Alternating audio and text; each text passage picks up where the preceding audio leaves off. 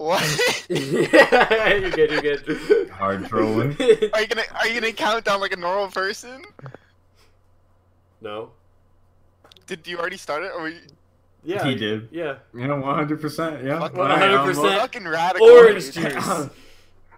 Welcome. Welcome to the The one WLTM. LTM PM. PM FM. TM radio show. We're a rock and roll band, and we're gonna play you some rock and roll music. The internet's busiest radio show. Untrue. That is very untrue. We skipped the internet's laziest Thanksgiving. 100% orange juice players. By the way. That's much more accurate. Yeah, evidently. Yeah. So as always, we got you got me as Dank. You got Cruz as the Ruse. I can't stop partying. Ratitude is a great album. We got Cameron as Cam Jam, Killed in Action. Menus over, Cameron. Back at it again. And we got Alex as Big Al. Thank God it's Friday. Yo. Oh, who wants to go first this week? Does anybody have a Nose goes? No. Does anybody have a vehemently album that there's like we gotta fucking do it? Well, That's my nose. Nose goes. Let's not end on a bad note. So let's start with the most boring album we have. Alright, I like that. So the I album feel that like I picked people this have week. very conflicting opinions. The album that you were you gonna go? Yeah, we're starting with Ben Kweller. I'm gonna go in the order that I have in my notepad here. All right. So the album. Alex is dictating the order. Hell yeah. Yeah, I'm sorry. That's okay with everybody. That's fine. We'll do it. So the album that I picked this week was an album called Sha Sha by college rock. One out of the way. Yeah, by college rock, indie rock, alt rock, country folk rock icon Ben Kweller. Also notable for his work with artists such as Ben Folds and Kings of Leon, the Lemonheads, the Strokes, My Morning Jacket, Death Cab for Cutie, etc. What? And are you memeing? No. What has he done? He was on the circuit with them. He basically every live show that any of those bands had, he was the opening act, as well as playing instruments on some of their albums. He was in a band with Ben Folds of the Ben Folds Five called. He was in a band with Ben Folds and another guy named Ben, and the band was called The Bens. And I think they have an album or two out. And he was also in a band when he was 14 called Radish, which was some kind of rock band. Never listened to their music before, but they got some airplay. He's from Texas area. Is it like Calpurnia? I don't know. I don't think he was on Stranger Things. Oh. He's not in Remo Drive either. Yeah. But so the album I picked was Sha Sha, and this album via the feature on Spotify called Discover Weekly. The song that I heard first off the album was his smash hit Wasted and Ready, which I believe might be the most listened song. Oh, it's not even. It's not even the most listened off the album. Goddamn. Well, anyway. And but it's at the top. It's the most popular. It intrigued me enough to listen to the rest of the album, and I was taken by surprise. And this album came out in 2002 or 2001, 2002, I believe. Yes, and seeing as we have a very diverse music taste here, I would love to hear what everybody thought about it. And also, I like the album cover because it reminds us something we should all be doing twice a day. Yeah, I do. I'm like y'all dirty niggas. I don't know what y'all been doing. I haven't brushed my teeth probably this year. Yeah, Hell yeah. as expected. I brush my teeth twice a day.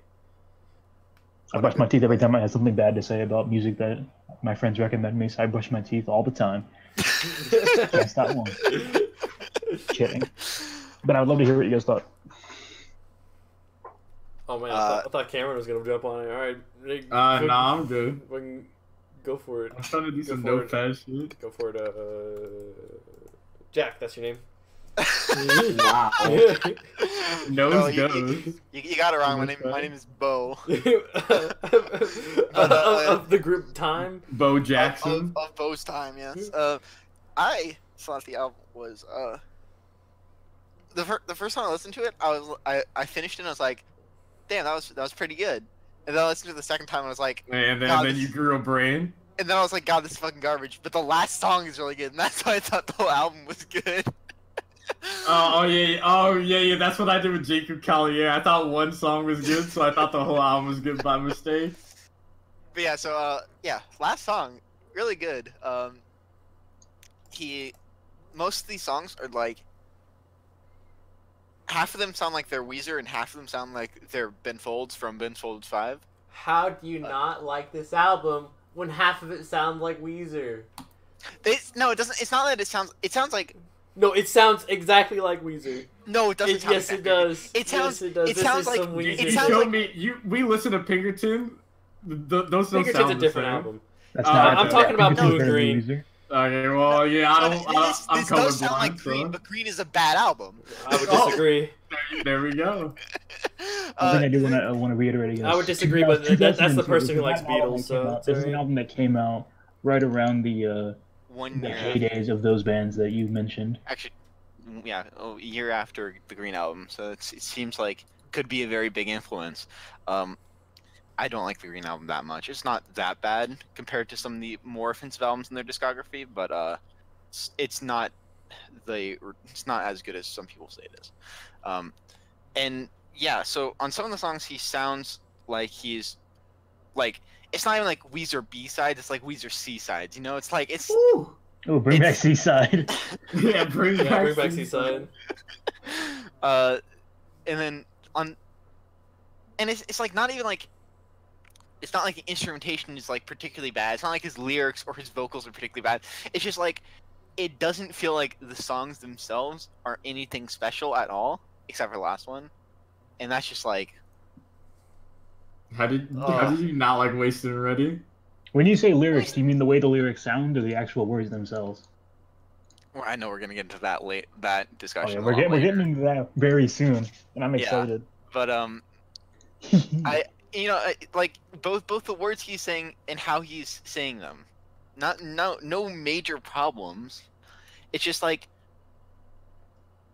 it's like a lot of songwriters will say something about like, you gotta write songs a lot and to get the shitty ones out before you write the really good ones.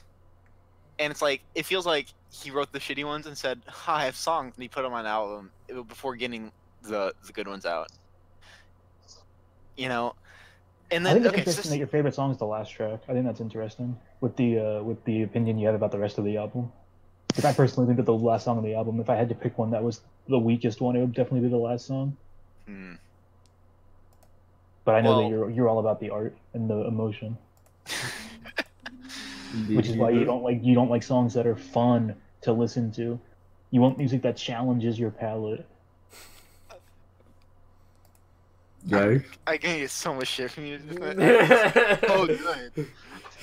Well, it's not like, okay, like when I say bad, I'm exaggerating a lot. This is like a Nothing special. This is like average. a 4.9. It's just below average enough that I know I don't like it, but it's not like I can say it's offensive. It's a 4.9 exactly. You need the right context. Picture this: University of Texas, 2003. Your boy Ben Kweller's coming to the amphitheater. You and your hot college girlfriend. She's a big fan of alt music. She's an alt girl, like 2000s alt girl. You know what I mean? Yeah. And you guys are gonna go dance and vibe with some college rock music on college radio, and then you're gonna go to the campus, cafe afterwards, and Ben Kweller's gonna be signing autographs. You know what I mean? That might be a fun experience, but it's not like That's the vibe. But True. that's Yeah, not it's a the trash that's not vibe. like the I experience still don't think have this is listening easier for to that it. vibe. That's just what the vibe is. I'm just letting you know. I don't make the vibes. I just sell them. Yeah, but on the songs where there's not just like Weezer guitars on them, it sounds his voice and how he sings and some of the things he writes is just so like it has been Folds, and like it's like so uncanny. Oh, and I would have to disagree. I feel like he's more Rivers than anything else. He sounds so much like Rivers. Like I don't know. There was one car ride you said something about how Rivers just has the white guy voice.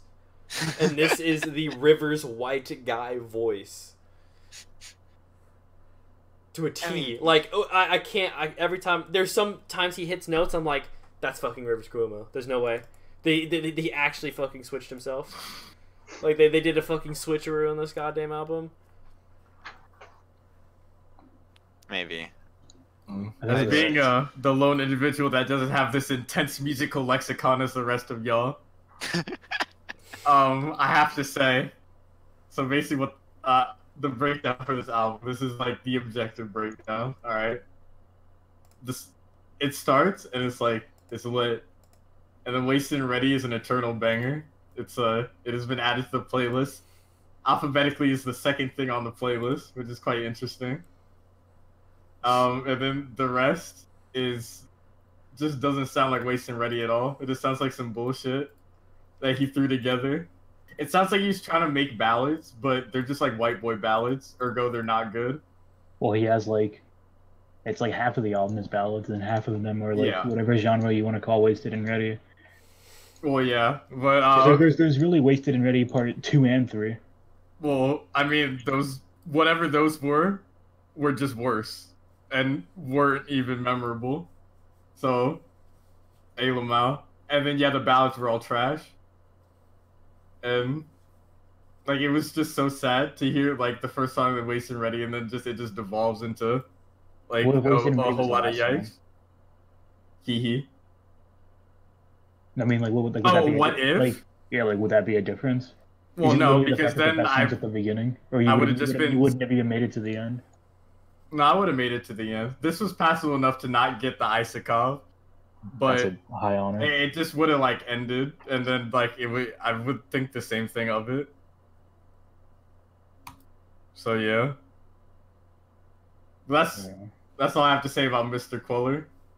But, for context, I was the only person who picked an album that was under an hour long this week. We probably should explain that at the beginning. Oh yeah, yes. For context for the audience, since it was Thanksgiving week last week, a lot of us were at our family's houses and doing things, so we decided to skip a week and use the extra time as an opportunity to pick some longer albums. Alex did not take us up on that offer. Because I don't listen to long music. Literally the only reason I didn't have any albums to pick. Music, I mean, I only had the one, so... Yeah, God bless. Yeah, so everyone else picked the double albums, as you might call them. I personally enjoyed Ben Queller's Shaw Shaw. I think there are some low points. Definitely. But I don't think this would be the worst album I listen to, unlike some people. And Wasted Ready is a killer. Commerce, Texas. Hell Commerce, yeah. Texas. Lizzie. I know Cruz is a Texas boy. Yeah. Anything. If you say Texas in the song, you're fucking. It's a pass. You get above a 7. You know. I got a salute to the Texas flag. Bow down to it. +1. Yeah. If Damn had Texas in it, it'd be an 8. But one of the more listenable albums this week. I just think it's interesting. The more I think about it, the more I'm like, the description of it's like Weezer and Ben Folds, and it's like it's like the piano when the piano kicks in like the two songs. That's Ben Folds. What I mean is like. But I definitely like this more than Ben Folds. If it sounds like Weezer and sounds like Ben Folds, and you like Weezer and Ben Folds, then how is sounding like Weezer and Ben Folds a bad thing? It's just like the same thing but worse. Yeah, it's kind of how it is. It's like, you know, I do enjoy Weezer and I do enjoy Ben Folds. I actually listened to a Ben Folds album at work today. It's a good album. I like it a lot. Let's do it again. It's not. It's lesser quality, right? It's like the Ben Folds album. That's certainly the question. And like, it's because like the songs themselves, even if, you know, he sounds like it in the way everything's played sounds like either of those other groups. It doesn't, like, the songs themselves are not like as good. They're just not like there's so many things where I thought like, oh, like the way that flowed was clumsy, or like the way that lyric came off was just like it's like the idea of it being like those bands B or C sides is like exactly how I think of it. It's just like, you know, it's nice that he sounds like things I like, but he does not. But what I mean is, like, if Weezer actually put out like this is the like the B sides for the B sides that we did for like the Blue album, are you immediately like that's gonna be some garbage? I'm not gonna even bother listening to that because that's Weezer C sides. It's like, you know what I mean? Yeah, no, if I could get some Blue C sides, anything other than whatever the fuck they're making now, those two singles are just. Dude, no, for real, fuck. I put this in a playlist on like my trip back. First off, I put the new Weezer singles, and they're so fucking bad, dude. If they could be anything close to Sha Sha, then they would be making decent music. But they haven't made a decent album since like 2002. 94. No, 2002. The White Album was pretty good. I'll say that. It's the one that came out in 1994. Well, whatever Jack says after that, it's just like, all right, go next. To be fair, Jack does have the he's the Weezer fanboy. But yeah, I enjoyed it. It's good.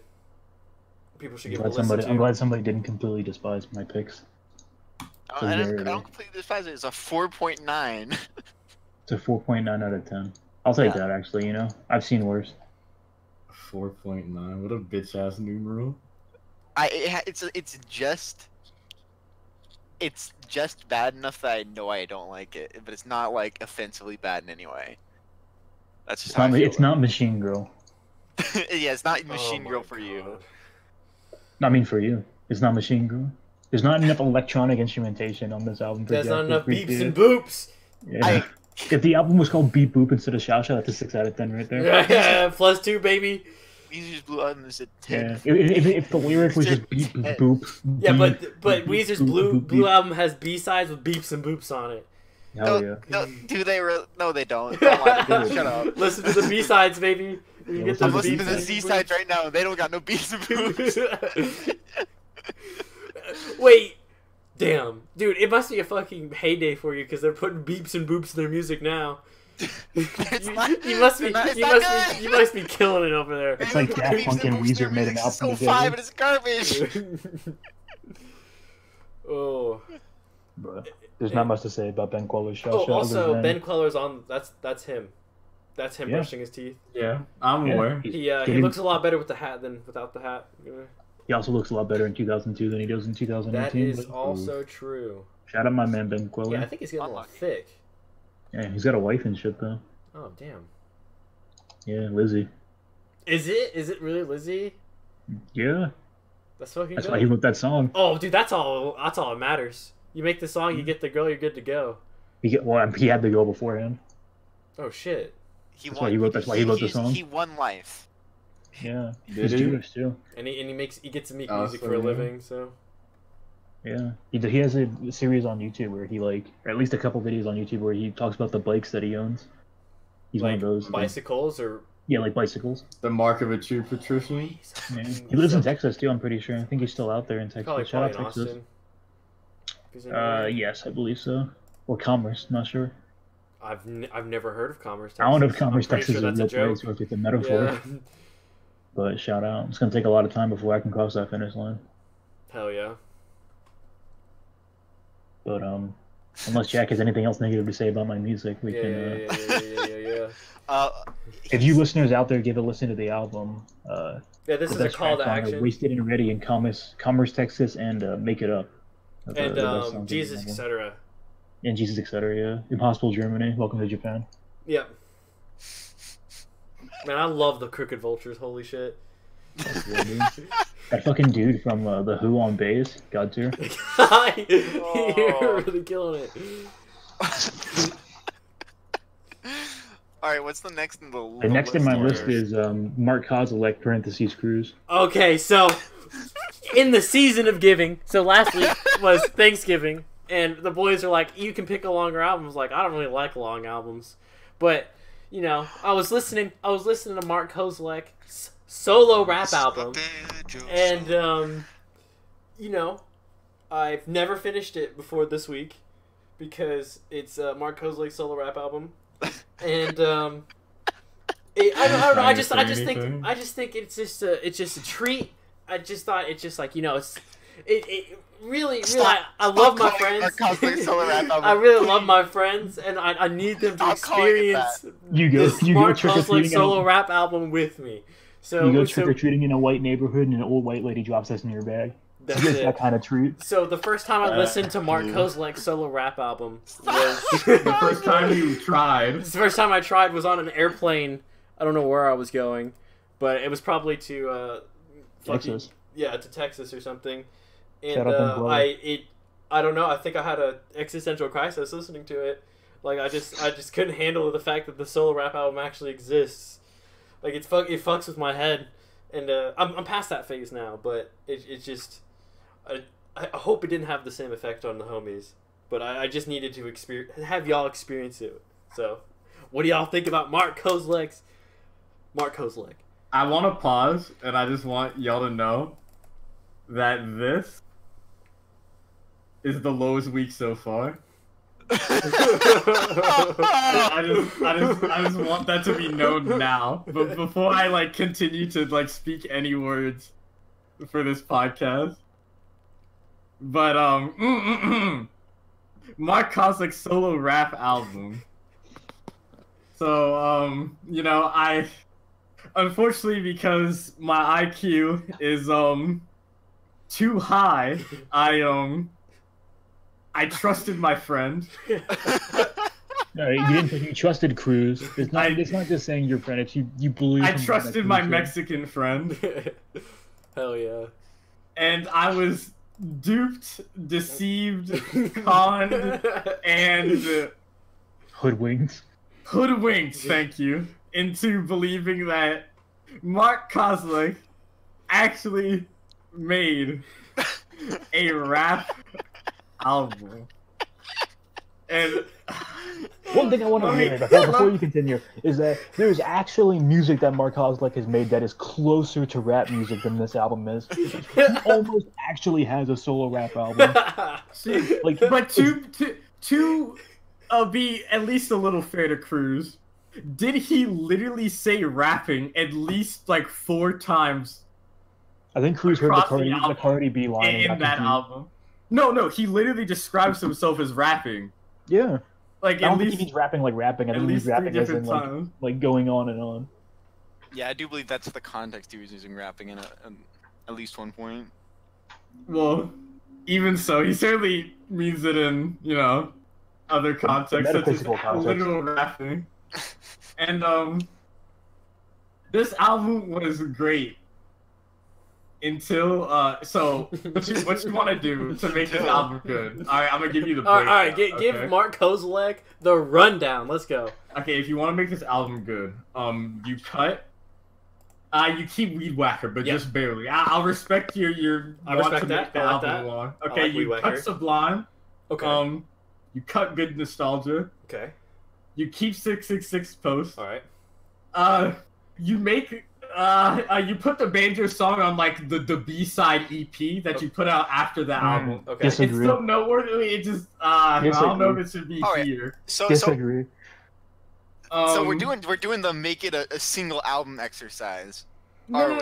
Well, okay. Well, I'll keep the Banjo song. I'll keep the Banjo song. No. Stop. No, I'm not done, Jack. I think if you still want the album to be preserved in its girth, okay, then you cut Sublime and Good Nostalgia and like maybe I Cried During Wall Street. I don't remember the lyrics of that one too well. I think I like Young Riddick Bow. Or I either liked it or like I didn't. Like it's either firmly one way or the other. But I'm not sure. There are other options, thank the Lord. Oh, quick question. What did you think about Live in Chicago as the resident Chicagoan? As the resident Chicagoan. I liked the song. It was Did it have any references where you're like, yes, I'm from Chicago also? I don't recall any of the lyrics. True. In that song, actually. 7 minutes. I recall. It's actually one of the few ones that I don't recall like really any lyrics from. I remember lyrics from like "This Is My Town," "Museum," "Love for You," "Weed Whacker," and then not the two that I'm saying I cut. And then I think I remember lyrics from all the other ones. Okay. There's a very heartfelt lyric from Live in Chicago called "And nowadays during my stay I call my girlfriend and tell her how lonely I feel here. Nowadays I call my girlfriend and say I love you and I wish you were here," which is a reference to the fact that Pink Floyd "Wish You Were Here" is from Chicago. Interesting reference. Interesting and false. Interesting and false. Well, I mean, you could have fooled me. So. Yeah, we should have just rolled with it. You could have fooled me too. Yeah, we should have rolled with it. Pink Floyd is my favorite Chicago band. But like, yeah, I don't know. This album was just if he just made it shorter, this shit could have been like respectable. You don't know Mark Kozelek at all. He should have doubled it, and I'd really respect him. Well, I guess if he did double it, I would have like greatly respected him. But if he wants to make it like a better album, it just should be shorter. This is on the short end of Mark Kozelek music, honestly. Is it? I don't think so. Comedy at least Ghost of the Great Highway is not long at the very least. Well, Ghost of the Great Highway is like an hour and 15 minutes. Yeah, but it's not an hour 28. Well, I'm just saying, like, I mean, but like, so if you combine this, everything I've ever seen by him is long, except for Modest cover album. But... Yeah, if you combine this with the Sun Kill Moon stuff, this is at least not the longest one he has, and he has at least one album that's longer than this. I think under his own name, if I can remember correctly. But that's more or less, arbitrary. That's not. I don't think you can. It's hard to make long albums when it's literally just you chilling with a guitar and. Nah, well, he makes it work, doesn't he? Not quite. It does something. Not quite. He made the He makes it happen. Yeah. He made the incredibly confident claim that neither him nor Ariel Pink is boring. And I've never listened to Ariel Pink. He really kills the Ariel Pink vibe, though. He really puts it out there. He's preaching to the choir. Yeah, I fuck with. I've never listened to him, but like I want to listen to Ariel Pink now after like it got the Mark Kozelek co-sign. I can definitely tell you it's more interesting than this album. I know because I know it's like pop or some shit at least. I think you'd like it. It's kind of like I wouldn't say that it's exactly like kind of like Roar, but it gives me a Roar vibe. If you're trying to insinuate that this isn't pop music, then I might have to ask you to reconsider. He's from Chicago. He's got to say pop. Thank you, Cruz. I'll see y'all next week. Yeah, you will. Oh, why? Unfortunately, for better for worse. Everybody's a fucking critic. Everybody's a fucking critic. All right. You got anything else, Cameron? You like the album cover? You like the song names? The album covers. Song names. I like the song names. I love. My favorite song title on the album is the Mark Kozelek Museum. That was so good. I just like the idea that when you go into a museum and it's like it's just the Mark Kozelek. This is all the museum is. It's just this one guy. He sings about the Mark Kozelek Museum for 10 minutes and it's beautiful. My big takeaway from the album is just like in the first 4 songs, like there were lyrics that were like hitting, and then like my attention span could not carry on any further after My Love for You is Undying. I would have to agree with you. I couldn't agree with you more. It just ended.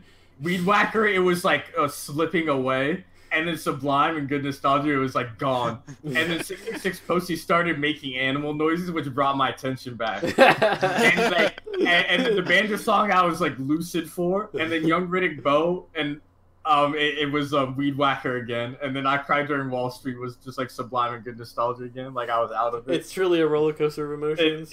It's actually a roller coaster of like awareness.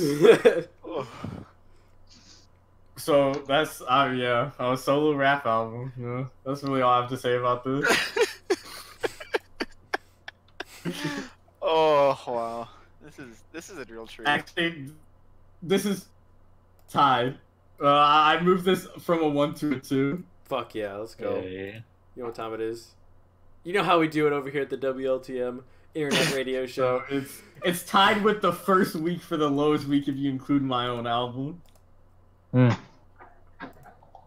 This week wasn't that low for me. It was higher than I expected, but lower than I was hoping.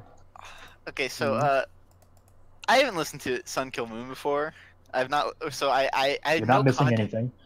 I I have no context for how similar the solo album is to the band albums. So Okay. coming into this, in listening to it and hearing all the meta of the album, about the album being about making the album being about Mark Kozelek, who is in a band who makes albums like this but not this, who is talking about the practice of making the album. One thing worth clarifying before you go on is that technically speaking, at this point, Sun Kill Moon is also just Mark Kozelek with like session musicians. I mean, I've heard that, so that's why I wasn't sure like how big the difference was. Well, no, but you said like he's in a band, but he's like it's basically Right, yeah. still just him. Right. So to me, like coming in and hearing all this stuff where it's like him basically being meta, and being like, "Am I singing or am I talking?" One of the songs where it's like, I'm sitting here. I feel like I jumped in to a long-running series in like the 5th installment. I have no idea what the fuck is going on. You played DMC 5 and you don't know what DMC is? I heard you beat that game in 5 hours. Oh no! So good. Oh. You're not safe anymore, Jack. They know. No one's safe. Oh, okay. So what do you think about it? The album or DMC? The album. The album. You will do DMC on the Christmas edition. Yeah. So I'm not sure this counts as music. You're not sure this counts as music? Is that what you said? I feel like it's more like a soundtracked audiobook. This. I'm Yeah.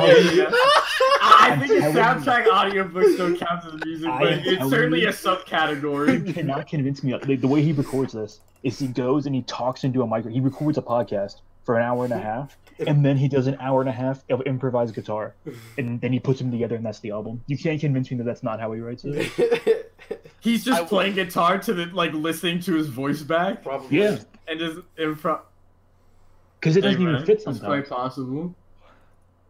It's Because he just goes.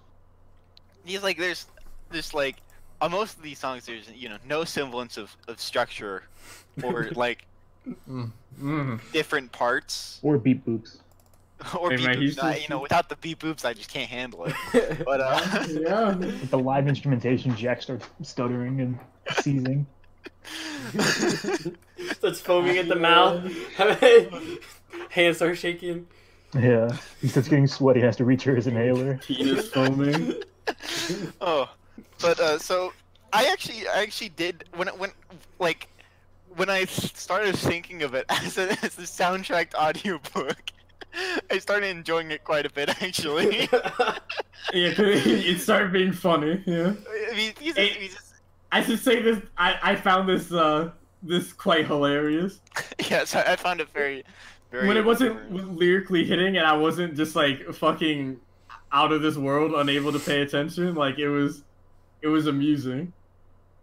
Just because of what he was doing. One time he actually just started chuckling, which is great. Yeah, he fucking breaks. The album would be a 1 if he didn't start chuckling. Yeah. Because I know he's in on it too, which I already could have been sure of, but now that I'm super sure, so.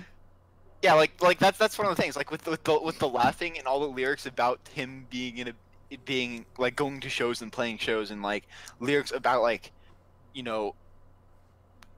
just like so much of it is about him being a musician who creates music that is slow, and like him talking about that. It is just like it's so meta that he realizes at this point that it's like this big meme kind of. And that's humorous enough. But then like when he's just telling stories, like sometimes it's just like when he's like, I'm all buffalo winged out, and I'm like, I love that. I love the buffalo wings story. And he says it in the dumbest way possible. And then, he's a real character. Yeah. I'm pissed that I don't run into Mark Kozelek on the street. That's what I'm fucking saying. He does You're sound pissed like that you don't work at a bookstore and just flame the fuck out of him? Yes. Or live in New Orleans. He just walks up to everyone and just talks to them. This is what he does, I guess. He's a man in his 50s, 40s. Yeah, he's Late old. 40s, I early think 50s. he said he used 50s in the album, but I might have been mishearing. Who knows? 50s sounds right. Old people love talking to people. That's what it is. He's just a guy. I can't believe he's that old. Actually, he's not just a guy. He's my guy. Our He's guy. our guy. No. Oh. Holy Yeah, shit. so and the fact that he's a song that's about himself, in the potentiality of him having a museum dedicated to himself in the future, that's so good. I'm supporting that GoFundMe. Hell yeah. I'm down. So yeah, I do think that it could have been maybe a little shorter.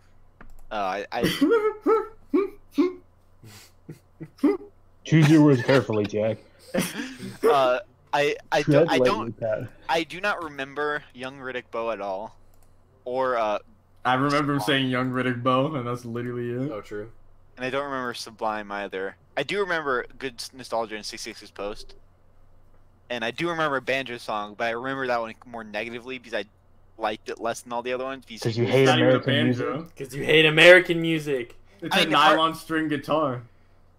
I mean, the I guess that's also like a meta joke thing where he's calling it a banjo song, but there was no banjo. But like that's It doesn't mean the banjo song like playing the banjo. It's the concept of the metaphysical banjo song. yeah, it's that, but it's just You like need the a rest- degree to listen to this album. That's in general, everybody. I don't think I can appreciate this album fully without my fucking degree in ethnomusicology, degree? maybe astrophysics. Ethnomusicology, thank you. Yeah, so I quite enjoyed the Mark Kozelek Museum and My Love for You is Undying, as well as 666 Post and I Cried During Wall Street. The dog goes hurt and the cat goes what? And the puppy dog goes vroom vroom. Yeah, I found it. That song actually very pranks humorous. me, dude. It's Pranks so me every good. fucking time. You're just chilling, you're asleep, and then you're Vroom, hitting vroom. with it. Yeah, God damn it. I have very unique pets. You is fucking so hit it, good for Cameron. this. You hit the note. Did I? Yeah. Everything he says just sounds like a shitpost. It sounds like lines from a Major Organ and the Adding Machine song that he just took. Like that's something they would have put. But you can hear them. Yeah, it sounds like something they totally would have put in. Just like I have very unique pets. I have very unique pets. Yeah, just sampled I have in. very unique pets. But the way he says stuff is just like, I have very unique pets, and he just says stuff like this. So he doesn't sound like he's there. He sounds like he's in like Doesn't another sound like he's dimension. Well, he's a boomer, so. He's somewhere else. He's a fucking boomer. He's actually not a boomer, but Yeah, like, but in we're his, gonna call him a boomer. in He his might as well heart, be in a spirit, boomer. he's a He's basically boomer. a billion fucking years old. He's beyond ancient. So I enjoyed this. I do think that this format of is unexplored. I haven't heard anything else like it. So I think the basically an audiobook, but This is music behind it. almost kind of like a Crow Looked at Me, except like not ultra depressing. Yeah. Because he's not really singing in A Crow Looked at Me. Yeah, but Whoever that's that it. man But is, I that's forgot like- his name. The guy from the microphones. I think it's on the I microphones. think that's the I think microphones. I think it's microphones. Is it off that one When all album? you use just like his own shit. Is- Yeah. Okay. Yeah, so I think There's there's a lot somebody, of so. potential in the format. you where be you Probably willing have- to done say shit this is- just like this. I just picked the Would you be newest willing one. to say that this is the future of music? I would not say I would love to make an album like this. I would not say it's the future of music because I think I they make honestly think it's kind of its own art form. Honestly, it's kind of I like respect that. the art of this is separate. This from is the art of this music. is music for future people. It's like I'd say it's like This is something you show to the aliens for dessert. It's like you're trying to show aliens what music is. No, All right. This is And like you give them their course, you give them the appetizer, you give them the entrees, you know, all that good shit, and then you throw this one in at the very end. You just be like, "This is music too," and you just like leave them, and you just they never come back because they never understand. This is extraterrestrial civilizations find the ruins of Earth like 1 billion years in the future, and they dust off the vinyl, and this is what they assume all of this art is Mark Kozelek. I would love to own this on vinyl. That just I'm getting it on vinyl for Christmas. So fucking good. You were not. I'll buy you a copy on Record Store Day. You did not ask for this. Yeah. Who cares if I asked for it? I got it now. It's coming. Hell yeah. I think that Mark Kozelek by Mark Kozelek is a fantastic piece of media. And I believe this is a sanctioned publication. I think we can call it that. But something that's interesting is ever since Mark Kozelek released Benji under the Sun Kill Moon name, each album he's made has been less and less musical and more like extremely self-referential, because basically he blew up like a lot after Benji because of how much how much praise it got, and just how much more like accessible it was than anything that he makes. And then he started putting out some crazier shit like Universal Themes and Common as Light and Love, and you know, a bunch of fucking it's gonna get to the point where we're just gonna get like a slam poetry album. Can't wait. I mean, I think we're almost there. Just listen to Karate. Just listen to Karate. The lyrics on this album, God's here. He shouts out some very important things. He shouts out my man Tyson Fury. He's referencing the fact that he's shouts out Cardi B. Cardi B, yeah. He's referencing for a loop because I didn't realize this album was put out this year. Yeah, he's ready for Tyson Fury to get his heavyweight title back. It's happening right now as we speak. God bless. God bless. He mentioned the fact that he's really into the movie Benji, which is something he also mentions on the album Benji. He mentions that he met somebody who was listening to his music but didn't know who he was, which is what a lot of like. There's like actually at least a few songs that deal with the themes of like I'm meeting people who understand my music but don't understand me as a person, and like that, you know, that dilemma, like at the fucking bookstore, and that guy was throwing a wet blanket on the vibes.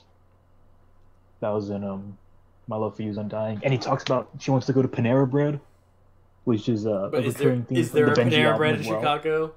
Shout out the chicken noodle soup. Yeah, San Francisco. Oh, it is. And I'd be incredibly surprised if there wasn't. Because there was there's a inside meme joke off of the Benji album, because he mentions Panera Bread at least like 3 or 4 times on there, and those are some of the more quotable lines from it. But I think this is Mark Kozelek at his most Mark Kozelek, if you could say that. And that's why I say Mark Kozelek. And well, first of all, I think that being a solo artist and naming the album your name is probably one of the Chadliest maneuvers you can do. Like, that's up there.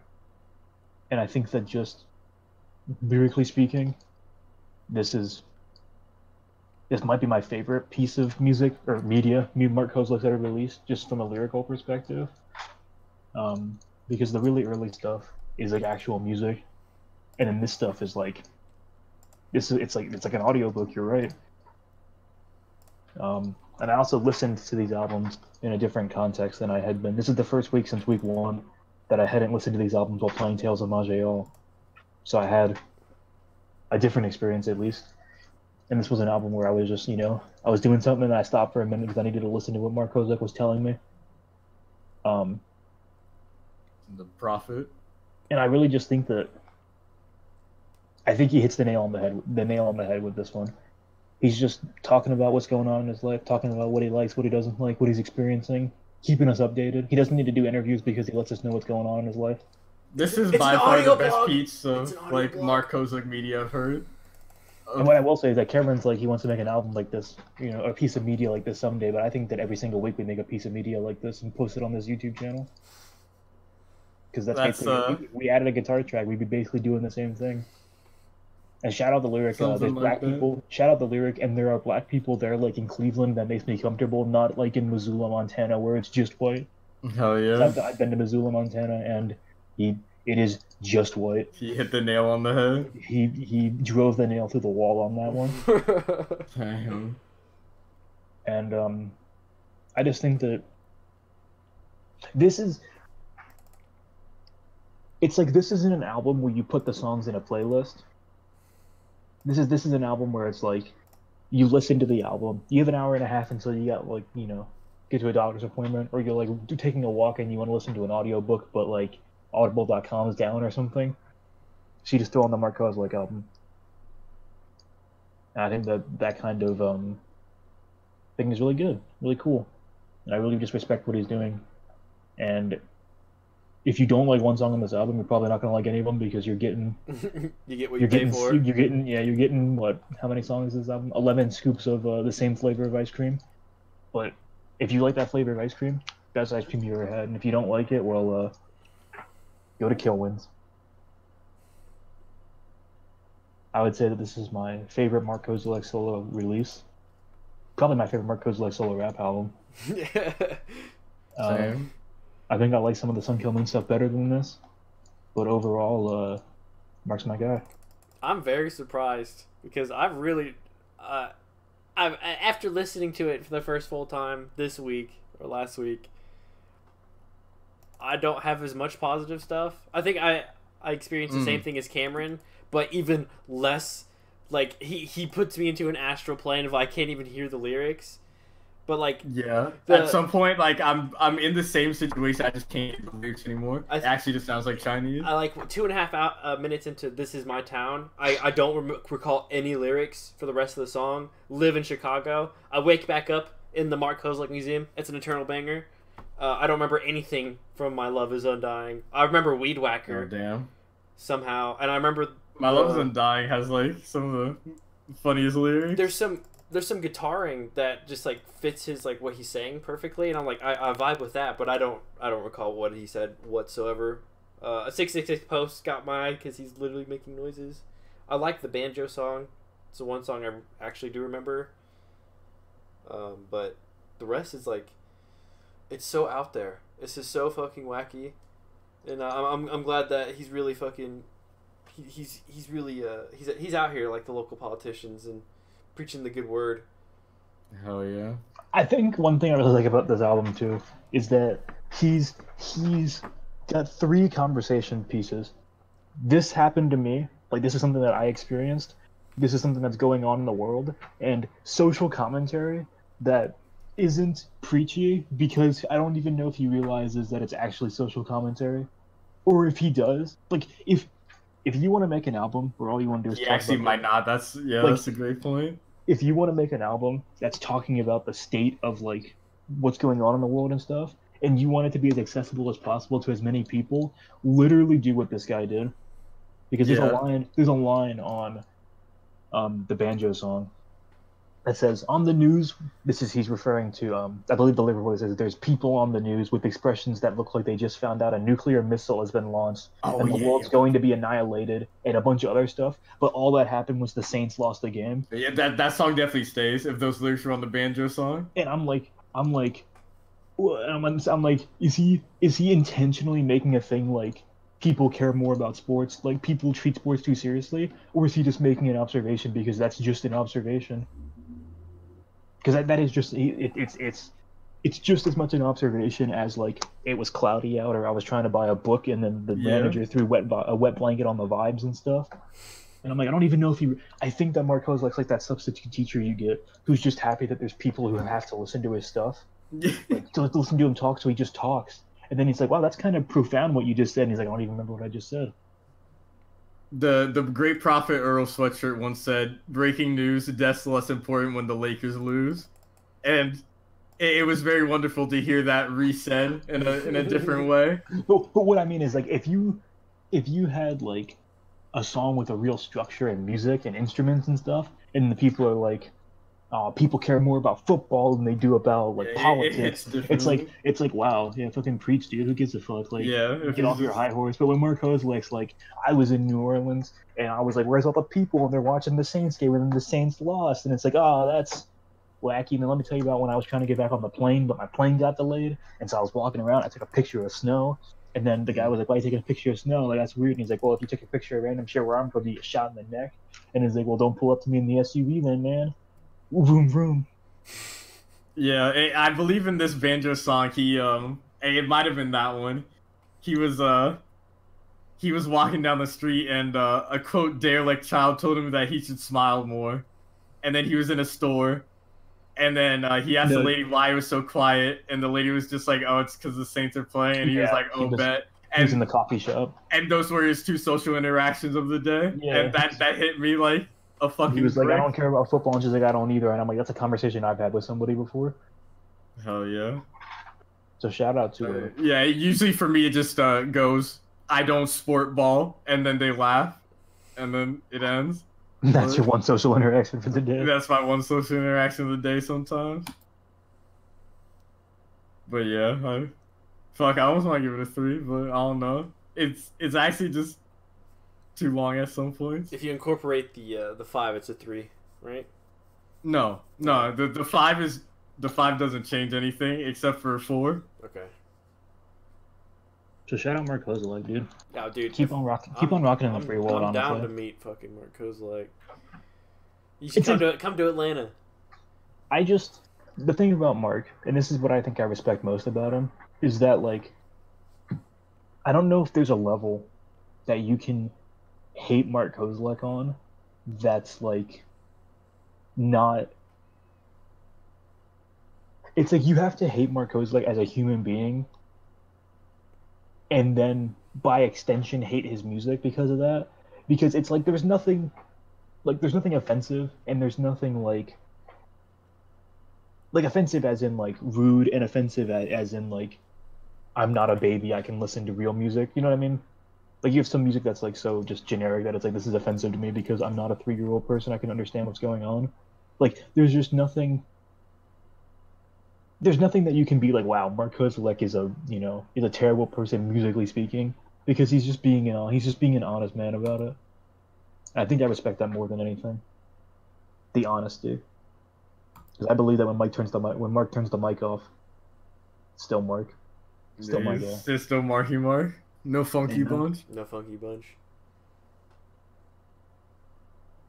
Boom. Keep out there, man. Got the funky nylon string guitar. Oh yeah. I'm a big fan of what you've done, Mark Kozelek. I know you're out there listening, maybe. Mm-hmm. And if you are, I want you to keep it up. Because you're a lovely person. And I want you to make an album of just you speaking. I'd literally just no music. No music. You don't need it. Does anybody else have anything else they'd like to add? Before I sign my love letter. I think Jack is talking, but the audio's not picking up. I can hear him through the wall, but he's not. Yeah, Jack? I remember he was saying something a little bit ago, and then his mic cut out. We might be having technical difficulties. Hello? Yes. Hello? Alright, never mind. You guys can hear me? Yeah. I can't hear you guys. We can hear you now. Is doing some shit. Well, I can't hear you guys, but I can see my thing lighting up on Discord. So I'm just gonna say what I was gonna say, and hopefully the sound comes back by the time I'm done saying it. Yeah, I can tell you can hear me. I bet. You fucking retard. Fuck you. So, yeah, I finished the comparison that I was trying to come up with earlier. I was trying to say this for a while, and I just wonder why you couldn't fucking hear me. But so the comparison I was trying to make, Mark Kozelek's solo rap album is to music what, like, light novels with no choices are to video games. I don't get it. Like, it's just... I don't know. Mark Kozelek is the Dark Souls of music. That's better. Like, exact same. And I still can't hear you guys. So, I'm gonna figure this out for a second. I'll be right back. Well, Mark Kozelek's Mark Kozelek's solo rap album, as we here at the WLTM show. First of all, the views and opinions expressed on this show do not necessarily represent the views and opinions represented by the Board of Trustees and Clemson University. Trustees nuts. So, but Mark Kozelek is the Dark Souls of music? I would have to agree, because I both love Dark Souls and I both love Mark Kozelek. I can hear you guys. And, yes, Mark Kozelek is the Dark Souls of music. Yeah, a lot better than your bitch-ass analogy, yeah. Also, you guys are so loud now, I don't know what the fuck changed. Thank God it's Friday. Am I right, boys? Menyazobu, Cameron. The entire time Alex was saying whatever the fuck he was saying, I was trying to say shit, and I just I thought you guys were just ignoring me, and I was like, so sad. I wish we were ignoring you. I was wondering why thoughts were being pervaded. I was wondering how I was able to say so much shit without Jack telling me I was wrong. Yeah. I was fucking waiting for it. God bless them. Welcome back. You have anything else you would like to add? Just the thing about it being like akin to music, but like just off in the same way that like a visual novel with no choices is off from a video game, you know? Mm-hmm. That's it. No, that makes the comparison more clear. No, thank you for elaborating. Do you guys not It made absolutely no sense at first. You said before, but it didn't make sense. Yeah. Yeah, but yeah, so yeah, I think that it has a lot of potential in this format, and I want to hear more music in it. I want to hear someone like do one of these where all of it is the same story across all the songs. So it's just instead of like them relaying their own stories, they're like they're narrating. It's like a play, like an opera. An actual audiobook that's musically inclined. That's an idea. I don't mind that idea. Someone's gonna do it one day. Not that I have to say in really what music gets made, but I like it. I think there's a future here. And if that future comes to fruition, then we know who to thank. And if that future comes to fruition, I get to go to the Mark Kozelek Museum with my kids. Yes. All right, what's next on the list? Next on the list is The Powers That Be by Death Grips. Jesus Lord. All right, Cameron, give us the rundown. Alright, so The Powers That Be is the Nth studio album by experimental hip hop band Death Grips, consisting of MC Ride, musical genius with an ugly penis Zach Hill, and Andy Morin. And The Powers That Be is a double album. The two parts of the album came out at different times, I believe about 9 months away from each other, one in 2014, one in 2015. The first was called Niggas on the Moon, which, interestingly enough, is the only time the N-word is ever used in anything Death Grips has ever done. And the second part is known as Jenny Death. So, rip Jenny, dead nigga storage, +1. And, interesting, well, probably as you may expect, or as you may expect of a double album that came out at completely different times. Well, actually, no, you can't expect that. There's a lot of double albums that just sound the same. But this one, Niggas on the Moon and Jenny Death sound like two completely different things. Niggas on the Moon quite famously features original vocal samples from Icelandic singer Bjork. More like Bjork. T-pose. Alright. You've never seen wit so quick. No. And oh, that's good. Jenny Death features not Bjork, and instead features like just what their music usually sounds like. Sounds more like what their music usually sounds like than Niggas on the Moon did. But it still sounds very different than like The Money Store, Bottomless Pit, Government Plates, all that other good shit. So I guess I should continue giving my opinion. So my opinion on Niggas on the Moon is that the first 4 songs are good, and then the next 4 songs are just worse versions of the first 4 songs. Because all of the songs sound the exact same. They're just slightly different. And it sounds like Endless 8 in Haruhi Suzumiya. Because it's the same thing 8 times. And it just gets worse as it goes on, roughly. I would have to agree that those 4 songs suck. the first couple, yeah. Just keep going. To be fair, "Fuck Me Out" is hilarious because he's just whispering about fucking, which is incredibly amusing. that song is like a saving grace of the second half, but while on Big Dipper, just to make the shit whimper out very unassumingly. You aren't a Big Dipper. I am not Big Dipper. I'm a Leo. Thank you. And then the Jenny Death is the much better portion of the album, and Jenny Death is importantly to notice that you may have not noticed because you may have not heard the lyrics well. Most of the songs on Jenny Death reference lyrically previous songs on Niggas on the Moon. So Fuck Me Out and Piss Piss have incredibly similar lyrical themes. And it happens in other points that I can't actually remember too well. I do know that one of the songs on Jenny Death does have a sad come baby quite a bit. Yeah. Yeah, I don't remember which one, unfortunately. I didn't do my ultimate research, but whatever. But yeah, that's always a very just funny thing to hear when you're listening to Jenny. That's just to hear all the little references. And Beyond Alive is an eternal banger. The other songs are pretty cool. I don't really like I Break Mirrors with My Face in the United States or Turned Off. And Inanimate Sensation kind of gets old after a few times. And the Powers That Be, my favorite color is Oh My God, Bitch. That's just important.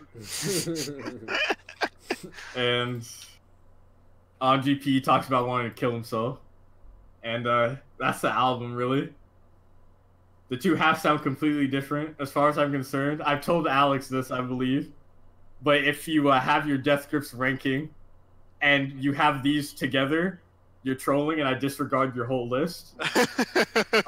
They have to be separate, because you could easily just slap Niggas on the Moon in front of government plates, and, like, that would make more sense. And you could just call that a double album. But, like, the album would be shorter, actually, because Jenny Death is longer than Government Plates. So, like, they don't correlate other than lyrically. So they just have to be separate. And also, problem with this album is that, like, since it's not really meant to be listened all the way through, it feels very long. See, that's what I thought originally, and then I thought about the fact that you're not actually listening to one album, you're listening to two albums. Yeah. So it's like, it's part of why I picked it, because it's more interesting that way. It's like saying, like, it's like, oh, it goes on a little bit. It goes on a little bit in the same way that, like, listening to two albums back to back goes on a little bit if you're not trying to listen to music a lot. Pretty like, much. The album itself isn't too long, because both of them individually are perfectly fine lengthwise. Mm-hmm. It's just because I was laying there and I was thinking about it. I was like, man, this is going on for a little bit, huh? It's like, hour and 20 minutes, and then I'm like, oh, it's two, like, it's like a 30 it's like a 35 and a 45-minute album or something. Yeah, it's around there. And I'm like, oh, so it would be like if I listened to, like, two albums in a row. Yeah. So because I was originally caught up on the length thing, I was taking it down a bit, and then I was like, then you were talking to me about the whole, like, you got to put them separately because they're two separate albums, and it's like, oh, well, if you got to put them separately, they're separate albums. I've heard Cameron say that exact sentence, but I didn't know it was this fucking album.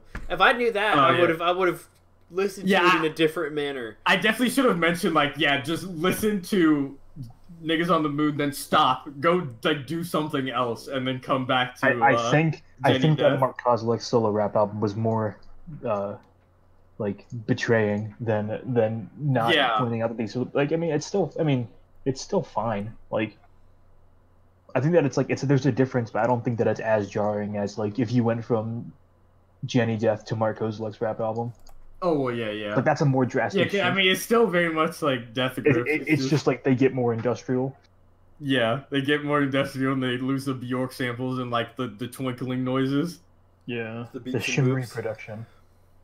Because the entire instrumentation for Niggas on the Moon is just Zach Hill on, like, drum pads.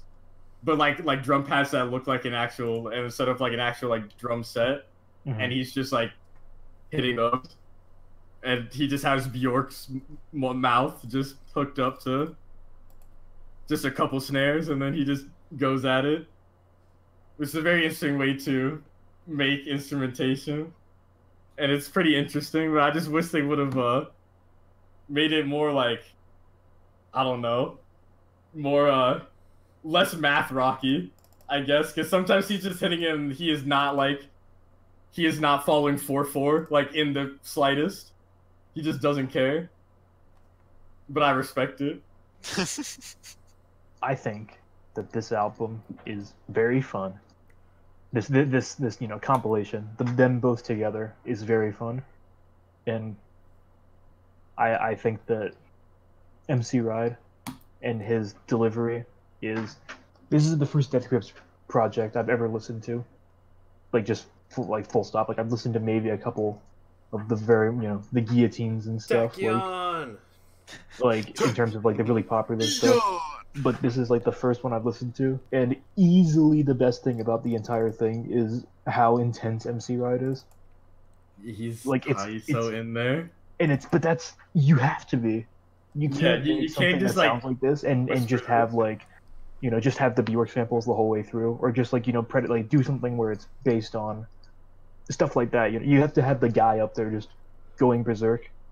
Even if you do a bunch of effects and modify it, so it's barely actually him doing anything, and like with his voice and more just still the spirit of it. Yeah, it's just like it's crucial to the vibe, and it's like, and every single song is just fun. Every song sounds, it's like some shit that you can do. Do you want to mosh to this? Do you want to dance? Do you want to take a walk? It's like you can do anything. You can fuck with this album. Yeah, I was walking around tonight listening to this album because I was like, damn, I like it. My favorite tracks off the album were the first tracks, respectively, of each of the separate albums. I Break Mirrors with My Face in the United States, I think, is one of my top 10 hip-hop songs of all time. Damn. If I would go that far to put it there in that genre, because that song's actually, it's such a good line. And I like just the effects on the song, too. And just the way it sounds. And I think that there's absolutely nothing about this album that isn't fun. And I'm sure there's things that are very technically and musically impressive, at least from an electronic music and digital music perspective. But everything about this album is just fun. It sounds like you like the album more than me, quite honestly. And the song, The Powers That Be, is also very good. And it's... Fuck with that song. It's like everything I've ever heard about Death Grips is like not even close to. It's like everybody who listens to Death Grips tells you something different about them because they want you to believe that they're the real indie music fan and into this weird. You've never heard music like this before, and then it's like it's just like, people are like, oh, it's like nothing you've ever heard before. I'm like, well, this at least is like it's like something I've heard before. I've never heard the album, but it's not like they've invented new music. Yeah, it's way better than if they would have invented a new genre. I'll tell you that much. And this may be the incentive I need to listen to more Death Grips into the future. What do you give this? I gave this album an 8 out of 10. I would give, if I had to give them separately. You actually liked it more than me?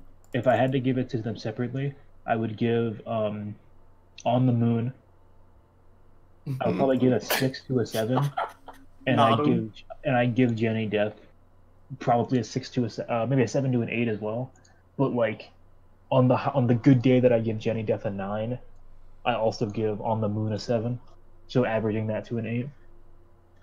Yeah, for me it's like even though I don't like as much the really industrial direction that some of the songs go, like when it gets really intense, I'm not as much of a fan of that.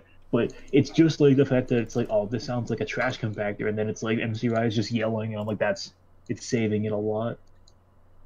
Yeah, for me, like combined, I give it a 3, and Niggas on the Moon, I give a 3. Out of 5, just so the people at home. No, not a 3 out of 10. Yeah, a 3 out of 5, and then Jenny Death, I give a 4, but combined, since it just like if you listen to them at the same like one after the other, since it just feels like it drags on too much for me, I can't actually. It just gets a 3, which is unfortunate. Well, for me too. I feel like I didn't realize how, like, I didn't realize the point at which On the Moon stopped and Jenny Death began until I thought about it and like looked at where I was at in the track listing. Mm-hmm. Like, there wasn't a point where I was like, this is the next part, you know? So I don't think I was as bothered by it. There was a point like near like the second to last song where I was like, is it going to be over soon? Because I was at least trying to establish when that was going to happen. Right. So I could get ready to, you know, have my notes and get my stuff organized there. But it wasn't necessarily in like a, wow, like I'm the third song in and I want it to be over. It was like, oh, we're on the second part of the album now. And it's something completely different. Or it's a different album at least. Like it's not the same one as On the Moon. Which I think it's a good style. Shout out to Chris. Yeah, I probably used to like this album a lot more, but I think slowly, like over time, I've grown to like Death Grips less. I'm not sure why. It doesn't hit the same as it used to for whatever reason. It might have been like a mini phase. Yeah, it's a phase. It's not a phase. And now it's wearing down a little, but I still enjoy it. And I would love to hear y'all's thoughts. You know, the other two individuals. Okay, so I only listened to this album once, but it was in a setting where I had to pay attention to it fully. I was on the way back from Thanksgiving, and I was like, I need to give this album the attention it deserves. So I think this is I was like, I'm gonna get on a long stretch of road, then I'm gonna play this album. So this is the only thing I have to pay attention to. I think the first 4 songs are interesting, and they keep attention. The next 4 songs off of On the Moon or Not 'Em. I think they're awful. I was like, please just end, please. Why is Big Dipper 5 minutes? I just needed to just go away. Like I was starting to think like, man, maybe I just turn it off. Maybe I just. It's literally just Zach Hill wants to flex with his drumsticks. So it's 5 minutes. Yeah, he can do whatever he wants, but it sucked. But I liked Inanimate Sensation. Why a Bitch Gotta Lie. I like that one. So good. I like. I think my 2 favorite songs are Century of Dawn and On GP. And I respect the last song being called Death Grips 2.0. So I definitely really like the second half. Jenny Death, is that what it's called? Yes. Yeah, I like that. I like that a lot. I think Jen Word Death. I really do enjoy MC Ride yelling. If he could yell more. So good. Love it. Keep it up. It's like he... But it's not to the point where it's like they don't fucking kill. They don't like make it the main focal. Tech. Yeah, they don't. I want there to be a point. Like, my apprehension with Death Grips is that I want to believe that he's that intense on everything, and if he's not, then it's gonna be worse. Yeah. I think he's probably more intense than usual on Jenny Death. It's so fucking good. You need the energy when you're making music like this. You can't have this and then Mark Kozelek be the lead singer. As much as I would love to see the collaboration. That would be intense. Real man's collaboration. Yeah, that's... None of this Bjork stuff. The correct timeline. They worked with Bjork. Robin Pattinson played guitar on one of their previous albums. The guy from It's not some shit that could never happen. Yeah, the guy from Twilight. They were in the studio with Varg, too. Yeah. Yeah. Jesus. In the correct timeline, they were in the studio with Varg, but can't win them all. So good. But yeah, shout out Death Grips.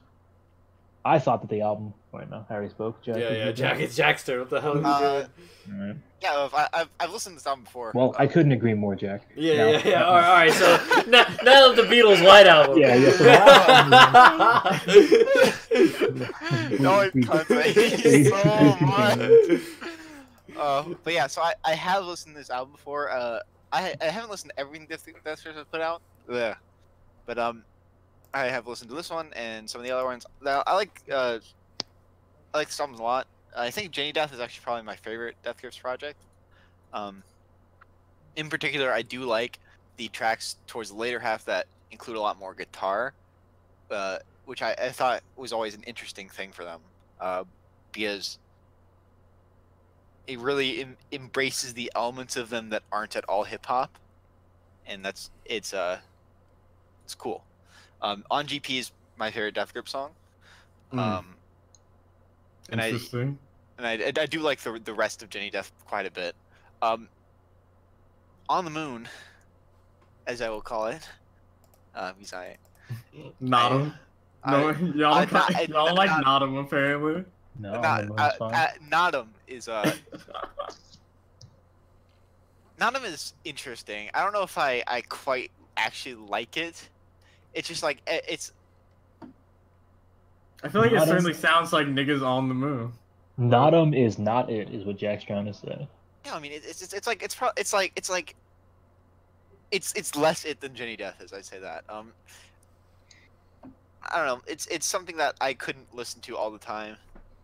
Something it's much less up my alley than Jenny Death is. Though I do generally enjoy it. Yeah.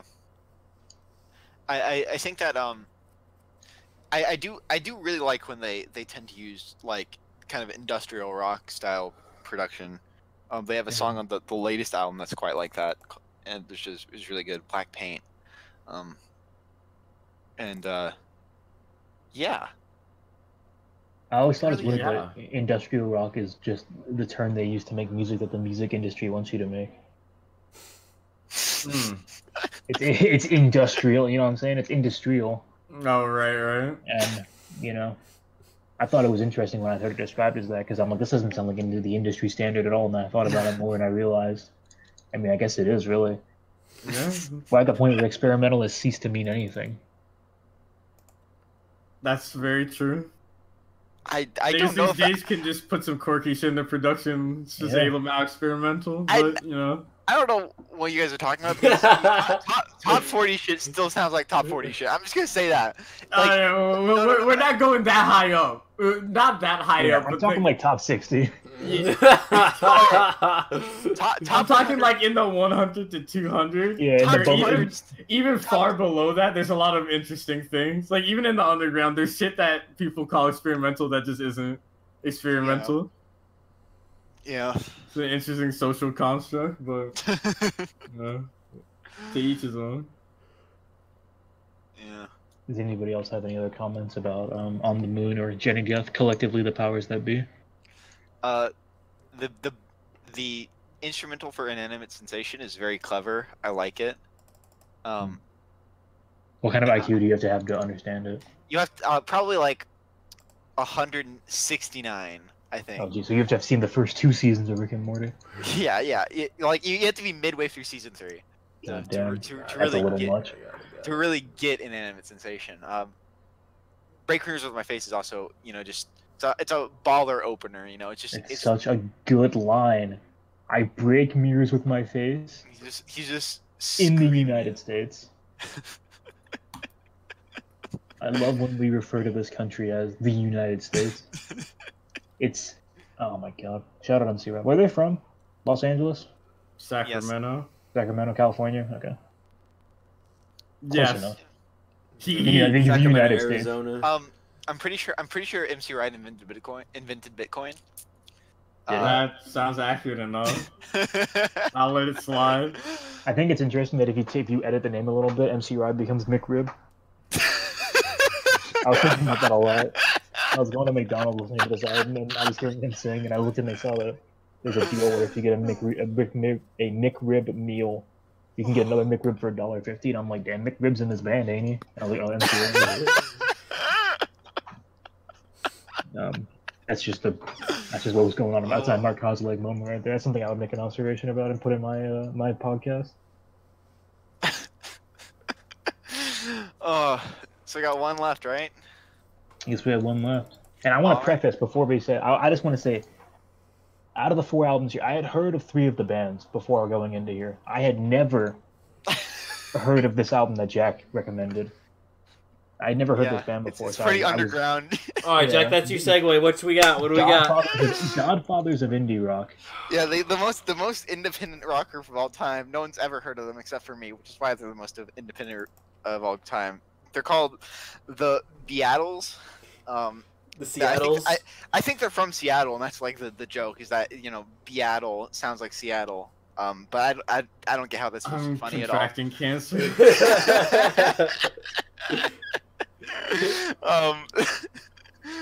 Yeah. So the Beatles, obviously, big deal. Big deal to some. They're whether you realize it or not, they are a very big deal to you. Whatever you say, bud. Music was better when John Lennon was beating his wife. If he was still alive today, he'd be beating his wife now. Hell yeah. So the Beatles were John Lennon, Paul McCartney, George Harrison, and Ringo Starr. What's the other nigga's name? The one that got kicked out? When they were the Quarrymen. I don't know. No, they were the Beatles at that point, but it was Pete Best. And they kicked him out because he looked better than all of them. Damn, really? Pete Best, more like He Pete probably Wilson. did. He apparently was also a bad drummer, but like. What? How do you be a bad drummer? When you already have Ringo Starr. Anyway, the White Album is, I think it's like their 10th album. It's their self-titled album. Why's it gotta be the White Album? Yeah. It's the White Album means they're white supremacists and they really hate black people. That's what the song Helter That's why I hate this album. I'm glad I finally got to hear the Charles Manson epic. Yeah, as the great hero of our time, Charles Manson, taught to me, Helter Skelter is a message about the oncoming race war, and the Beatles were prophets. Yeah, so they were making a profit. I'll tell you that much. The White Album is like the first Beatles that. Shut up. The White Album is like the first Beatles album that they made while they all hated each other, and they basically could not write songs together anymore, and they couldn't like cooperate. So they all like started just like making songs where it'd just be like 3 of them or 2 of them, and like they'd all do stuff at separate times, and they come in and they write their own shit, and then they were like, my song has to get on the album. No, my song has to get on the album. So that like, explains we'll put all the songs on the album. That explains why this is the. I'm so glad you said that, because I now know. I want it on record. This is the least cohesive album to ever exist. It's very not cohesive. And I'm so glad I know why. Because they literally just hard trolled themselves and each other. Yeah. Thank you. Yeah. So there actually are some notable trends among the songs by the individuals. Like for example, a lot of Paul's songs are just him going into a random genre and being like, I'm gonna make a song doing this. And he just For example, all the John Lennon songs sound bad. We'll get to that. Yeah, time out. So yeah, this is also notable is that like, George Harrison really starts pumping up. I mean, he only has like 4 songs in this album, but that's still like a higher percentage than on previous albums where he would only have like 1 song written. And this is the first album to feature a Ringo Starr song. There are several songs on previous albums where Ringo Starr would sing, but they were all written by John for him. This one, specifically the song "Don't Pass Me By," is written by Ringo Starr himself. And yeah, so I like this album quite a bit, but I didn't pick it because I thought you guys would like it. I picked it because I thought there's a lot of interesting discussion to be had about the Beatles in this album in particular. There's a lot of stories behind individual songs, so we'll get to it. What do you guys think? All right. I'm gonna start off. Okay. I hate the Beatles. I don't hate the Beatles. I hate the Beatles. I definitely dislike what I want to say Oh, before Cruz continues, I want to say that nobody else has ever had the opinion that Cruz has also about they've the Beatles. never had this opinion. I think most of the opinion. again, before Crew starts, I will have to say another reason I picked this is because I knew we had an unbearable hipster in the group. So Yes, continue. so Well, Cameron, we also have an unbearable album, so. we have three unbearable hipsters in the group. Yeah, So I guess so. I hate the. But only one of us listens to Justice. That's thinking emoji. I hate the culture around the Beatles being the best rock band of all time. I hate the idea of the Beatles and what they represent to people today. I don't actually hate. I can't say I hate this music. I simply dislike it. But Cruz continue. Okay, so I agree with that, but I still hate the music. I think it sucks. I think it's campy. I think that there's only 4 decent songs in the whole album. Holy shit. And yeah, I need to count. 4 of 30. Yeah. That's hit or miss. I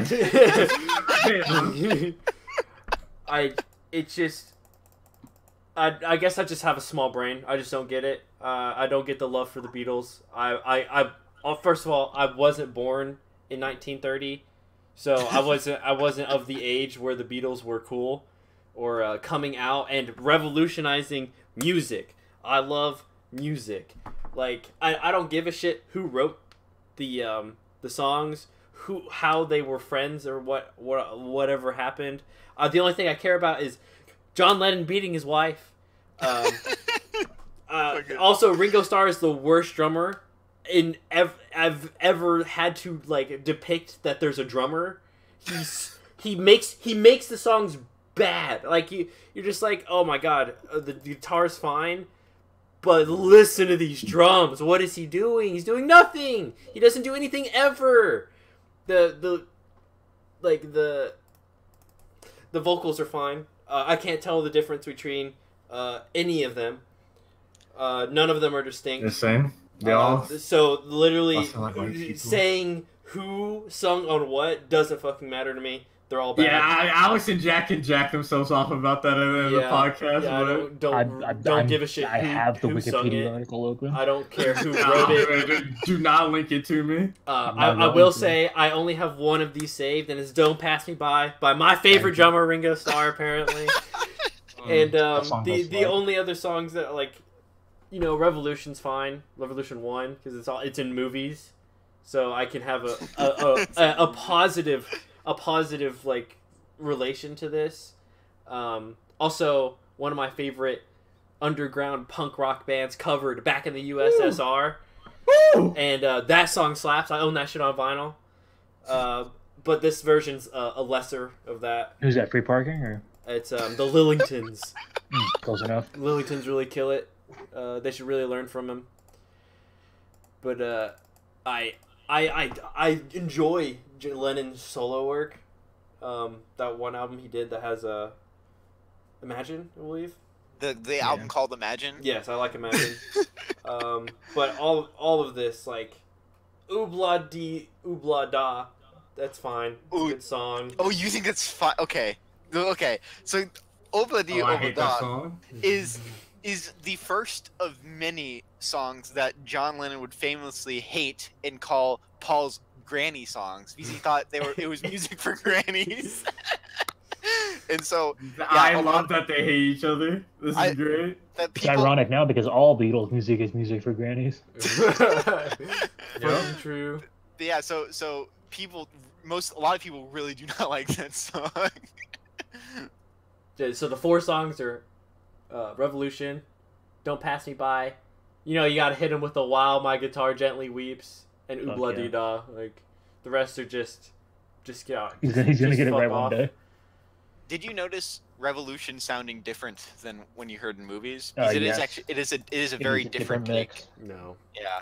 The single version is much slower or much more version downbeat. is just called Revolution instead of Revolution 1. It's a hard rock version. Mm-hmm. Black Sabbath would famously cite it as their main influence for all their music. Thank God it's Friday. Thank God it's Black Sabbath today. That's what I'm saying. That's like Saturday, some shit. Why did you pick this album, Jack? It's like it's not even. I don't even hate it as much as you want me to. It's just I hate that I had to listen to it. I didn't pick it because I want you to hate it. I picked it because there's a lot of interesting things to talk about. Like, okay.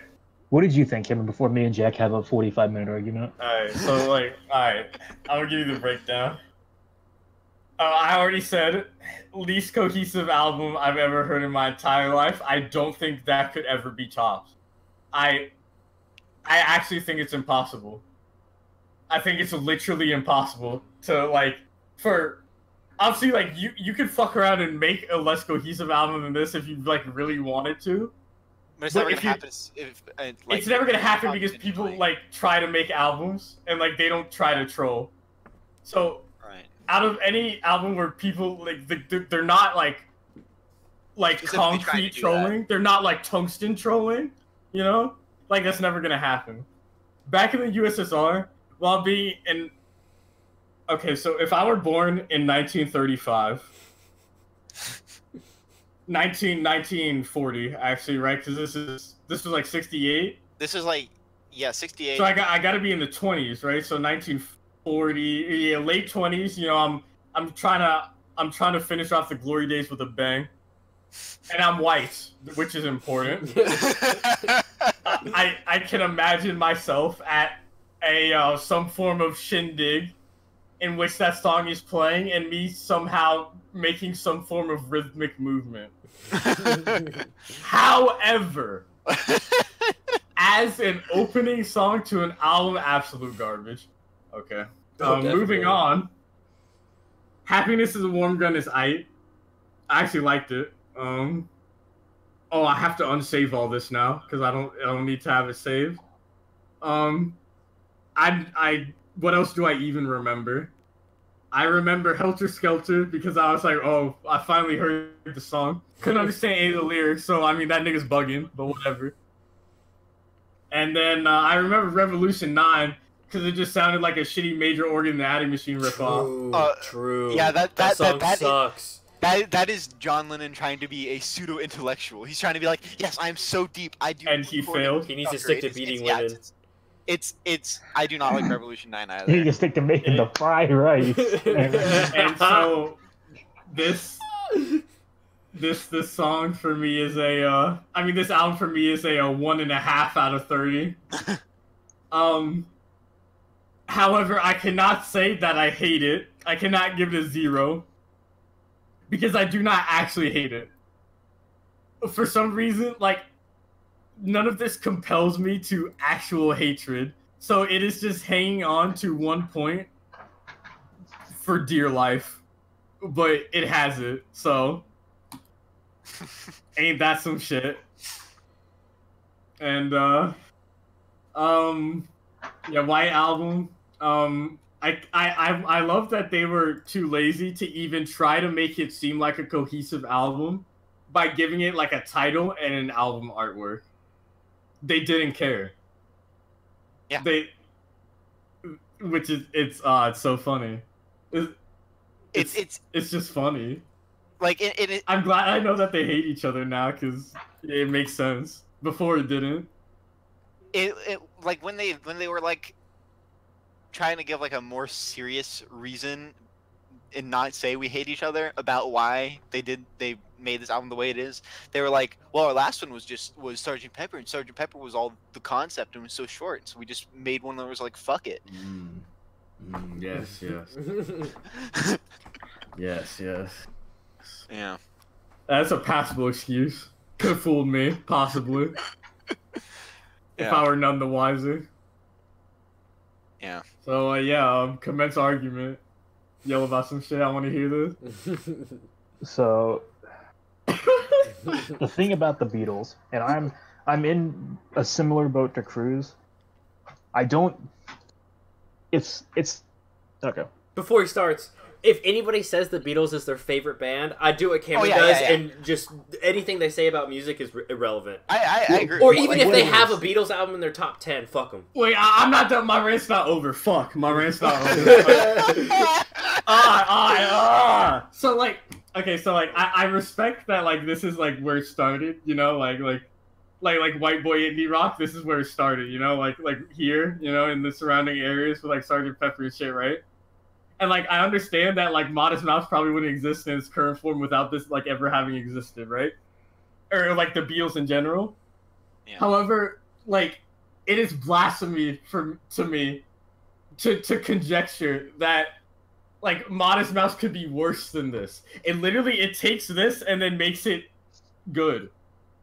Like it literally just improves it in any and every way possible to make albums that actually like don't suck. You know, which is how music's supposed to go. It's supposed to like get better by like building and building, and to some extent it does. And in like this example, it does, and like it works. You know, like everything is as it should be. You know, but I don't know. I just wish we didn't build on rotted wood. So, you know. What? You said that things are built off of this. Yeah. Oh, fair enough. Well, I mean. It might be like a Theseus ship situation where, you know, at some point all the rot and wood was just like removed. Oh, okay. Yeah, you know what I mean? Because we're just so far from it. Yeah, we're just so far from it, you know? It took 30 years, but, you know, we made it. Thank God. So. Thank God it's Friday. Thank God it's Friday. Thank God it's current year. All right, Alex, let's keep going. Before Alex gets to it, I do want to say that if I were trying to like impress you and be like and trying to prove to you guys that the Beatles are the best ever, which I don't. Oh no, you wouldn't pick this, obviously. Yeah, I would have picked Abbey Road probably because that's like Thank God you didn't pick Abbey Road. What I wanted to start with was I want to clarify to everybody that Jack is not claiming any of the views that we're saying we have the big problem with when it comes to the Beatles. Yeah. Jack isn't the guy. Yeah, I think they're good, but I don't think they're the best, and I don't care for any other albums besides this one in Abbey Road. What my thing with the Beatles is I think that influential and important are separate from good. Things can be extremely influential and extremely important. Basically, whatever the field is, no matter what it is, the first is always extremely important, and the early stuff is always important. But the early stuff is not always good. But what it is that there's like with the people who are in the Beatles are the greatest band of all time, like Beach Boys was the last time we had real music, all those camps, they're mistaking influential and important for good.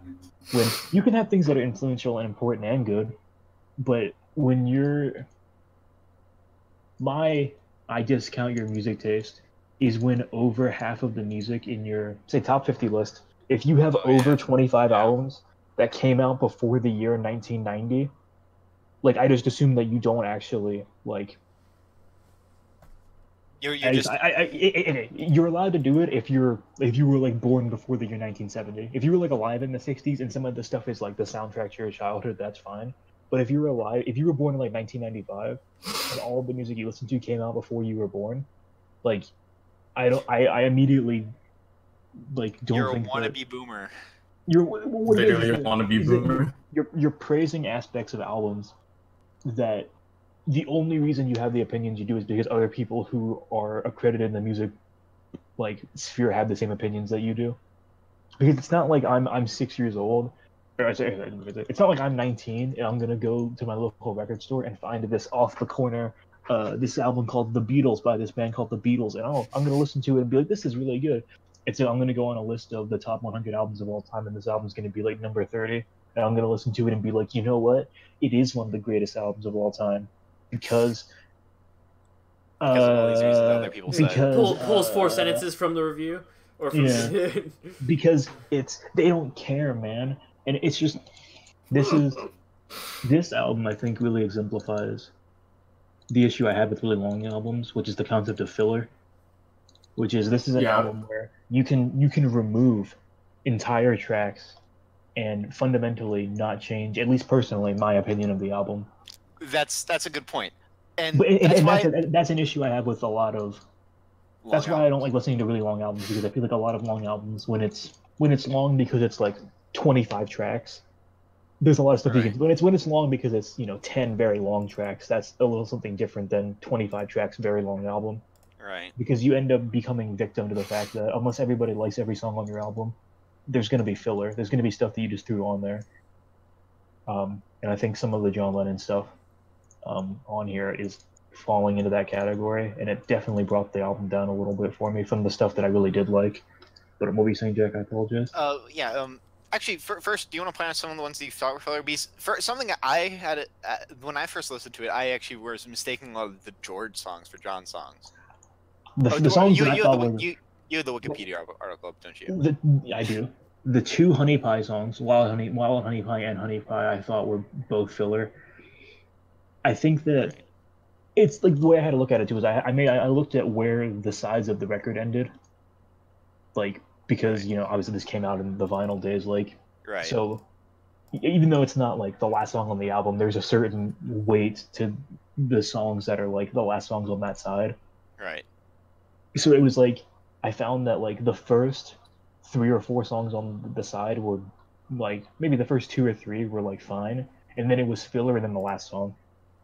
So like back in the USSR, Dear Prudence, fine, and then it's like Glass Onion, Obla Di Obla Da, Wild Pie, and it's like Wild Honey Pie. It's like and then the last 3 on side one I think are really good. Bungalow Bill I thought was a really good song. It's probably my favorite Lennon song off the album because it's just a fun song. It's a song that doesn't take itself seriously. While My Guitar Gently Weeps is a song that I really like because it's not even really a Beatles song. Like it doesn't sound like a Beatles song because it's a George Harrison song really. And then Happiness is a Warm Gun. I like the lyrics at least. And then you get to side 2 and it's like it's still good. Rocky Raccoon's I think my favorite song off the album, which I think is good choice. That's a good I like that. That's my favorite song of the album. I like Paul McCartney Going Country. I think it's really funny, and I think it's really just another fun song. It's a song with a story, which I think is really cool. And then Don't Pass Me By I also like. I was with Cruz on that one. But like why don't we do it in the road? I Will and Julia. I was like they're kind of just I don't know why they were really there, honestly. And then side 3, like nothing on this side. I think this is an entire film. Like they wanted to have 4 sides of an album, so they had to have a whole side of vinyl with music on it. And so they were like, side 3, no thank you. I think that Helter Skelter gets way too much credit because of the Charles Manson nonsense. Even though really he just took the name more than anything. Yeah. And it just gets a lot. I don't think that anything on this side of the album. Even I think that Birthday is the kind of song that would have been on like one of the first 3 Beatles albums when it was just pop music. Which is like the Beatles that I'm more inclined to actually be a fan of is like Baby You Can Drive My Car and like I Want to Hold Your Hand type Beatles, and less of this like we have to make a real artistic statement because we're famous. And then side 4, I don't know what happened to Revolutions 2 through 8, but I like the single. I guess that's you think they would have been better or worse? You think you said the single mix of Revolution 1 is the one that's the faster, like the one that we all know? Yeah, it's the kind of the one that has more electric guitar. Yeah, I like that version definitely better than this one. And then the Honey Pie was garbage. Savoy Truffle was interesting, and I thought that Goodnight was kind of a weak closer. Just kind of going from, but I think that side 3 was all filler, and that's 22 minutes of the album you can shave off. Right. Which I think is something that's really important when you think about how long the album is. Right. So the thing I was going to bring up earlier is that, well, when I was talking to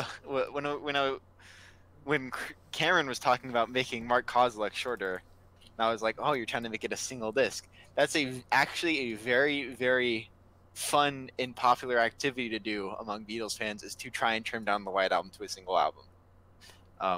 Yeah, only it's 4 songs. Bungalow Bill, Guitar Gently Weeps, Don't Pass Me By, Rocky Raccoon, EP. It could have just been a single. Happiness is a Warm Gun, and then cut the rest. Yeah, Mother Superior Guns Like Gun's a good line. Okay, and what it is, a lot of the problems, like, a lot of my early music taste comes from the fact that my dad listened to a lot of classic rock, and I base a lot of my opinions on broader classic rock off of what my dad was into and his rationale for what he was into a lot. Because he doesn't like the Beatles very much, but that's just because he's not into, like, he doesn't like early Beatles, and so he never got into listening to late Beatles, and they don't really play Beatles music a lot on, like, classic rock radio for some reason. I'm not actually really sure why that is, but you actually don't really hear a lot of Beatles on classic rock radio. Which is, I guess, that's or something else.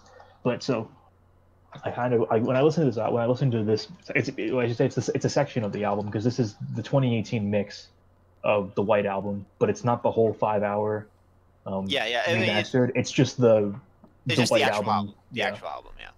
And so I was listening to it. I listened to it a couple times, and I was like, I was trying to figure out what I could say that I don't like about it without just blaming the fan base, even though the fan base is like awful. Yeah. Did you listen really, to the I would say probably 80% of the problem, because the thing is, I don't think that the instruments are that bad because they're not. There's never been a point where the Beatles are like, we're the best bass players, guitar players, keyboardists. Paul McCartney kills it in some songs. Oh yeah, Paul's a great bassist. But he never self-identifies as like this. Like nobody ever points to the Beatles and says the Beatles is like musically what music should do. Yeah. Like at least not like conceptually maybe, but not like technically, you know. Right. Yeah. Nobody's like. They talk about them as songwriters before as musicians. Yeah. We're just structurally too, like you know, like conceptually and musically for sure before it's instrumentally. And I was just thinking about it's just like, and I was reading about what they were saying about the album, and I was reading that everything that was like a criticism of the album had an attachment that was like, this is what the band said when this was brought up.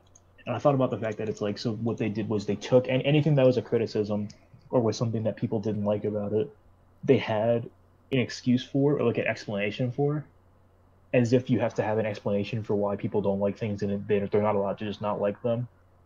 It's like, oh, the album wasn't cohesive. It's like, well, we weren't cohesive as a band, and that's why it doesn't sound like it's all together. It's like, okay. It's there's a lot of filler music. It's like, oh yeah, well, there's a lot of filler, but like, you know, or I was reading, I think it was Glass Onion was the one I was reading about specifically, where it said that John Lennon said that when he wrote, I believe it was John Lennon that wrote the lyrics. Yeah. He was saying that when he wrote them, it's the same way that Eye on the Wall was allegedly written to make fun of people who were trying to read too deep into Beatles lyrics, and they were just going to put nonsense in. And I think that at that point, it's like, why do you have to do that? Like, why do you have to, if you're going to make a song that's like, you know, this song is here to have this purpose, I feel like you shouldn't have to explain what the purpose is for the purpose to work, if that makes sense. It's like, you shouldn't have to say like, oh, you know why Glass Onion's got weird lyrics? Because we're making fun of the fact that you people read too much into the lyrics. Because we're not actually writing lyrics that mean anything. We're just writing stuff that we think is fun. But we're going to write some songs that have really meaningful lyrics, like Blackbird and like Revolution and stuff. And those ones you can read into. But we don't want you reading into, you know, Glass Onion. Like that's a noob trap. You're not a real Beatles analyst if you read into Glass Onion and I'm the Walrus and Lucy in the Sky with Diamonds and shit. And right. It's the mentality where the fan base gets very pretentious about it, but it's not like they're inventing the pretentiousness about it. A lot of it, I think, comes from the band itself.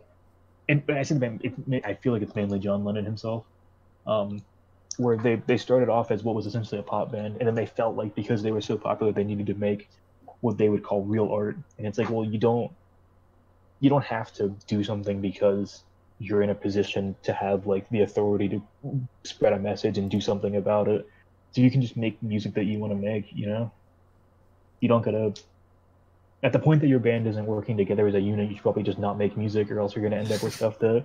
Like, or else you're just gonna end up with stuff that's not, like, universally accessible. And then you're gonna have to defend it the way that I feel like they're defending it. Well, I do want to say about the defending it. It's not necessarily that they had all these excuses prepared and they were ready for it or something. It's just that they were popular. But there is an excuse for everything, though. There's never a point where it's like, oh yeah, that's the thing is like most artists will have an excuse for everything. The only thing that makes the Beatles different is that you know them because everyone kept asking them, right? The reason we know all the excuses about every Beatles song is not because the Beatles prepared them and were like, you know, we know they're gonna have these complaints. It's because they had a relatively short career relative to the long lives of Paul McCartney and Ringo, who are still alive. You almost said John Lennon goddamn too soon. and you know they're still alive and they're still getting asked questions about what the shit on the albums mean. So you know 10 years of a career versus 60 years of them answering questions about that 10-year career. It's actually wild that like it was just 10 years. It was literally just the decade, and then it was over. Yeah. So So I do think you can fairly criticize them for the fact that like they didn't make things clear enough in the first place. I don't think you can criticize them for the fact that they have answers for it or that they needed to answer it. I don't necessarily think I have a problem with the fact they have answers. It's just the fact that there's never an answer that's like we didn't have enough time and we needed to get an album out, or like we, you know, oh, that's a like. Oh, you see, that's never a problem for them. They had all the money in the world. The concept that it puts off to me is like everything that we do is intentional, and anything that we do that isn't perfect or like well received is accidental. It's not like we intentionally try to make something that we thought was really good and it came off badly. It's like anything that came off badly to people is not something we intended. And everything that you thought that was really good and was really enjoyable and powerful is something that we entirely intended to do in the first place. That's more of the issue. The thing about that idea is that I feel like this album in particular is like really actually strongly showcases like the opposite of that. Like on an album like Abbey Road or Sgt. Pepper, right? It's very like heavily curated in a sense where it's like you can I mean even Abbey Road there's like little things of like studio gibberish in it, but like it's on those albums and compared to this one, it's like you especially hear like it feels like this is incredibly curated where everything's intentional, right? Whereas with this album, it's like you have a lot of stuff that's just like them just kind of fucking around and being like, yeah, this is cool, right? And so there's no like intent. I don't think that any pretentiousness associated with the album is on the part of the Beatles themselves, except for maybe John with some of the songs. But I write the lyrics weird, so you read into them. That shit's so fucking. That's like one of the stupidest things of all time to me. I intentionally make the lyrics cryptic so people who really. I make the lyrics nonsense so that people who are really close fans and really enjoy the music that we make look stupid in my eyes for reading what I gave them. Haha. Yeah, John famously is an asshole who hates everyone.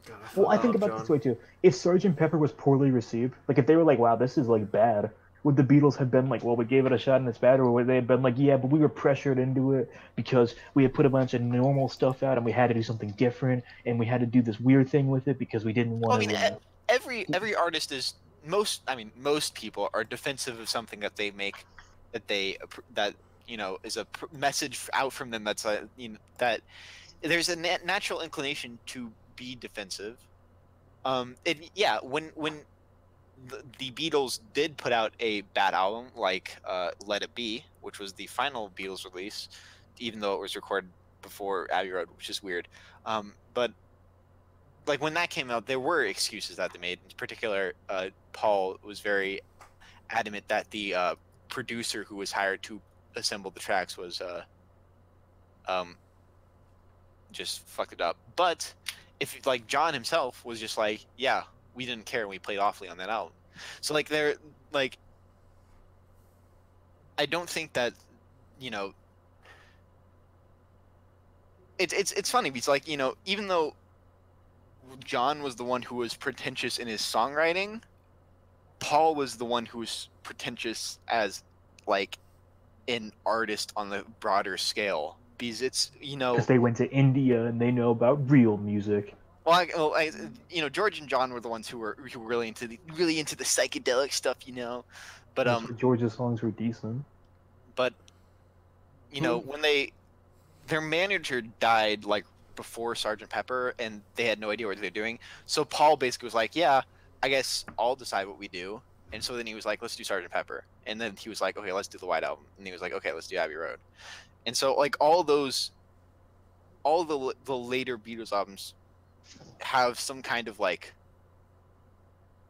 I wouldn't say like a high concept, because like only Sgt. Pepper really has a high concept, but like all of them have some kind of like gimmick to them, or they're designed as a project first, and like Paul is kind of pretentious in that way, and he is kind of defensive of it when it goes wrong, because when Let It Be went wrong, he was defensive of it and tried to shift the blame to Phil Spector, who produced that album.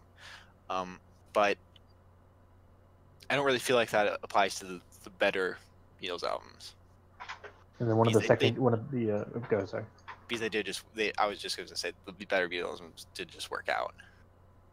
That's fair. And then the secondary thing about that, I don't want to just shit on the Beatles all day because we're gonna want to keep it going for another 3 hours. But I know this isn't like, if you took a list of all the Beatles albums and you talk about which ones are going to be near the top of all time, I know this one isn't like, there's at least 2 or 3 that probably go before this one, but this one is still up there in terms of like, there's probably 5, I would say, that are like tossed around as like, is this the greatest album of all time? Yeah. Stuff. And I just don't see why. I don't know what it is about. Maybe in the 1960s when this was, when there was very little to compare to, maybe this was definitely up there.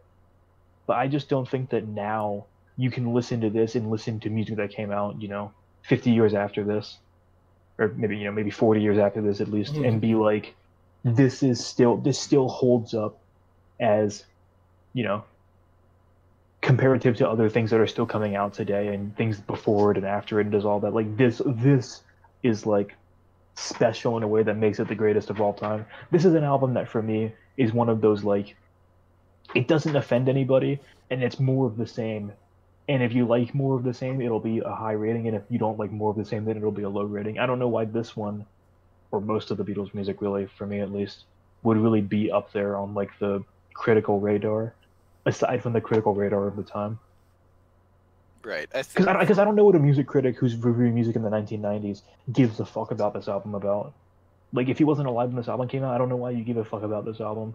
Because it's older stuff. And that's not to say that all old music's bad and that old music can't be good, but it's like, this is just like generic old music. I mean, I wouldn't necessarily call it generic. I mean, actually, some of it is, and some of it is like very indicative of the time, and some of it is, especially like the songs that are Paul's pastiche songs, where he's just trying to like parody another genre. Like, those are kind of generic for the genres they're trying to parody. But like, I said pastiche, it's pastiche. I don't, whatever. They like, it's not the thing that makes it the Beatles ascend above the others is like quality songwriting in like just like having everything work out in the finer details. A lot of times the lyrics are kind of off. But it's like, you have people now that are like, oh, the new Lennon McCartney. Like, that was the big thing for like at least bands in the 80s. A lot was like, oh yeah, people just the new Lennon. Yeah. So it's like, it's not like people stopped giving a fuck about how to write songs. Yeah, like, well, I mean, past then. It's like, but I believe firmly that it's the fact that it's the first, or it's in the beginning. Yeah. And anybody who wants to portray the image that they know a lot about music and are a genuine music critic want to give credit to the influences and don't understand how to give credit to influences outside of praising them. Right. Like, this album is extremely influential and the band's extremely influential, but something doesn't have to be good to be influential. Yeah. It doesn't have to stand up. Because I don't even understand how you could compare this to some shit that comes out today and be like, the White Album is better than the Powers That Be. It's like, how do you, what the fuck, how you can't even compare them on like, what are you gonna say? Like, oh man, the vocal samples on the White Album were way better than the Bjork vocal samples on the Powers That Be. It's like, it's not the same thing. It's like, if you're saying best albums in the 1960s, put the White Album up there, more power to you. Best albums of all time. I want to have a legitimate comparison as to why this album's number 1. And Asuka Rebuild by Free Parking is number 15. Like, I want you to compare those two albums together and give me a real reason why you're able to do that. I'm gonna have to talk to that person. Seems pretty interesting.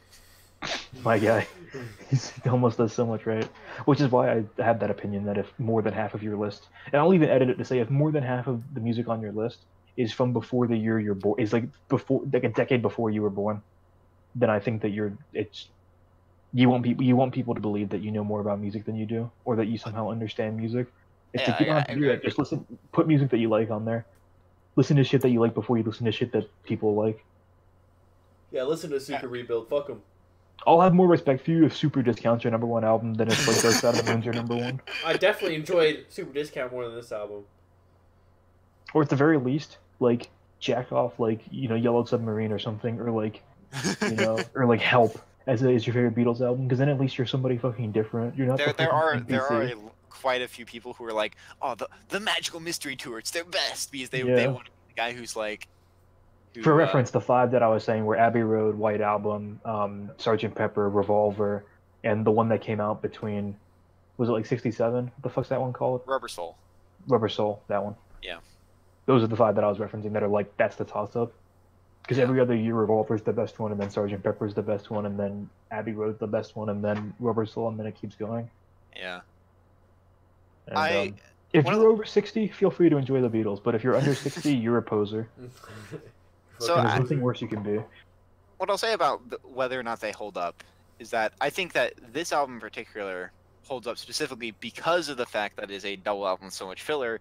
I actually am very grateful for filler because I feel like half of the songs that I really love on this album would not be on the album if it were a single album. Like Rocky Raccoon I would think would be cut.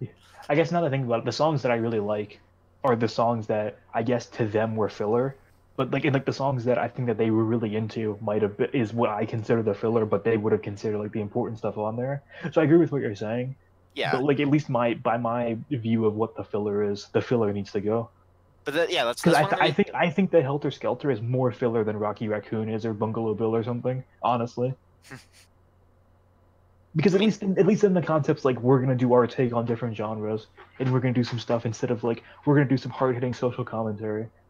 Helter Skelter is not trying to be hard-hitting social commentary. That's what it became, even if it wasn't meaning to. That's what it became. Yeah. And I mean, that's not their fault, I guess, necessarily, but that's just the way it ended up. Yeah. They didn't do a Mark Kozelek on it. Helter Skelter was kind of another meme song from Paul, where he was like, he just kind of came in one day and was like, hey, what if we just turned everything as loud as we possibly can? Because, The Who is talking about how heavy their song is. We need to make something heavier. So that's how Helter Skelter happened. He's like, if you actually listen to, which I know none of you guys are going to, if you guys actually listen to the lots of demos that came with the reissue, 2018 reissue, there's one of an older version of Helter Skelter that's more of a like slower blues rock jam, akin to like Revolution. Oh yeah, also fuck all the blues rock influence on this album because they murdered the genre. The Beatles killed blues rock. Blues rock was cool until fucking George Harrison played guitar on it. Yeah. Cruz and Cameron, do you have any other thoughts now that our war is done? I think that going off Cameron's point that it's the most unintelligible, like disjointed album. That makes it a bad album. The albums are to me, in my definition, as an opinion, would have to say that if you're an album needs to be intelligible. It needs to be this one cohesive unit that does whatever you're trying to do, even if it's doing whatever fucking Jeff Mangum and the guy from the Strokes were doing in Major Organ Machine. Like you do you and you do it right. But this is so fucked, and it's a bad album. I also think that it's really cool that since it's such a big band, that you can get the demos of this song was a blues rock song, and maybe that's why people like the Beatles so much, is because you can peer into it as like what really goes on behind the scenes, and also that they were mega. I think you can only do that because people like the Beatles so much. Yeah, and that's what's special about the Beatles. I do think that I think that's cool. I think that's I think that has contributed to their longevity. Is that longevity? I'm really fucking good at English, by the way. I do think it's contributed to their continuing success and relevance is the fact that young songwriters and young musicians can easily peer into their creative process because of how much material has been released from them. That can only happen because they were so big. Yeah, and so it is kind of a self-perpetuating thing in a way. I personally look forward to next year when they do this for Abbey Road, and I get to hear all the demos and shit for that. Because I mean, I actually listened to quite a few of the 5 hours of fucking material that they released this thing. It's not important, no, but I did put in the 2018 mix into the thing, particularly because back in the day, stereo was considered a gimmick. Bad. So if you listen to the original stereo mixes for all the Beatles albums, they're awful, and they're like there's so much hard panning and there's stuff where like things will go back and forth between it, and it'd be like, ooh, spooky, it's stereo, it's moving around, you know.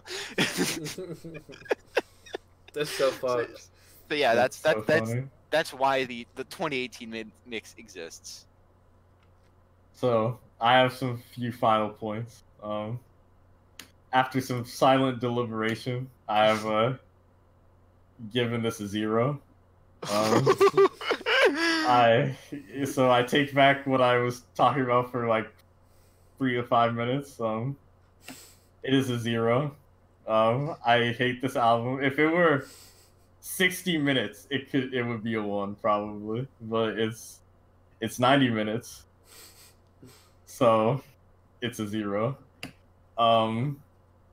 In the words of Anthony Fantano, there we go. And he didn't say this in reference to this album. Oh, I wish he did. But I wish he did.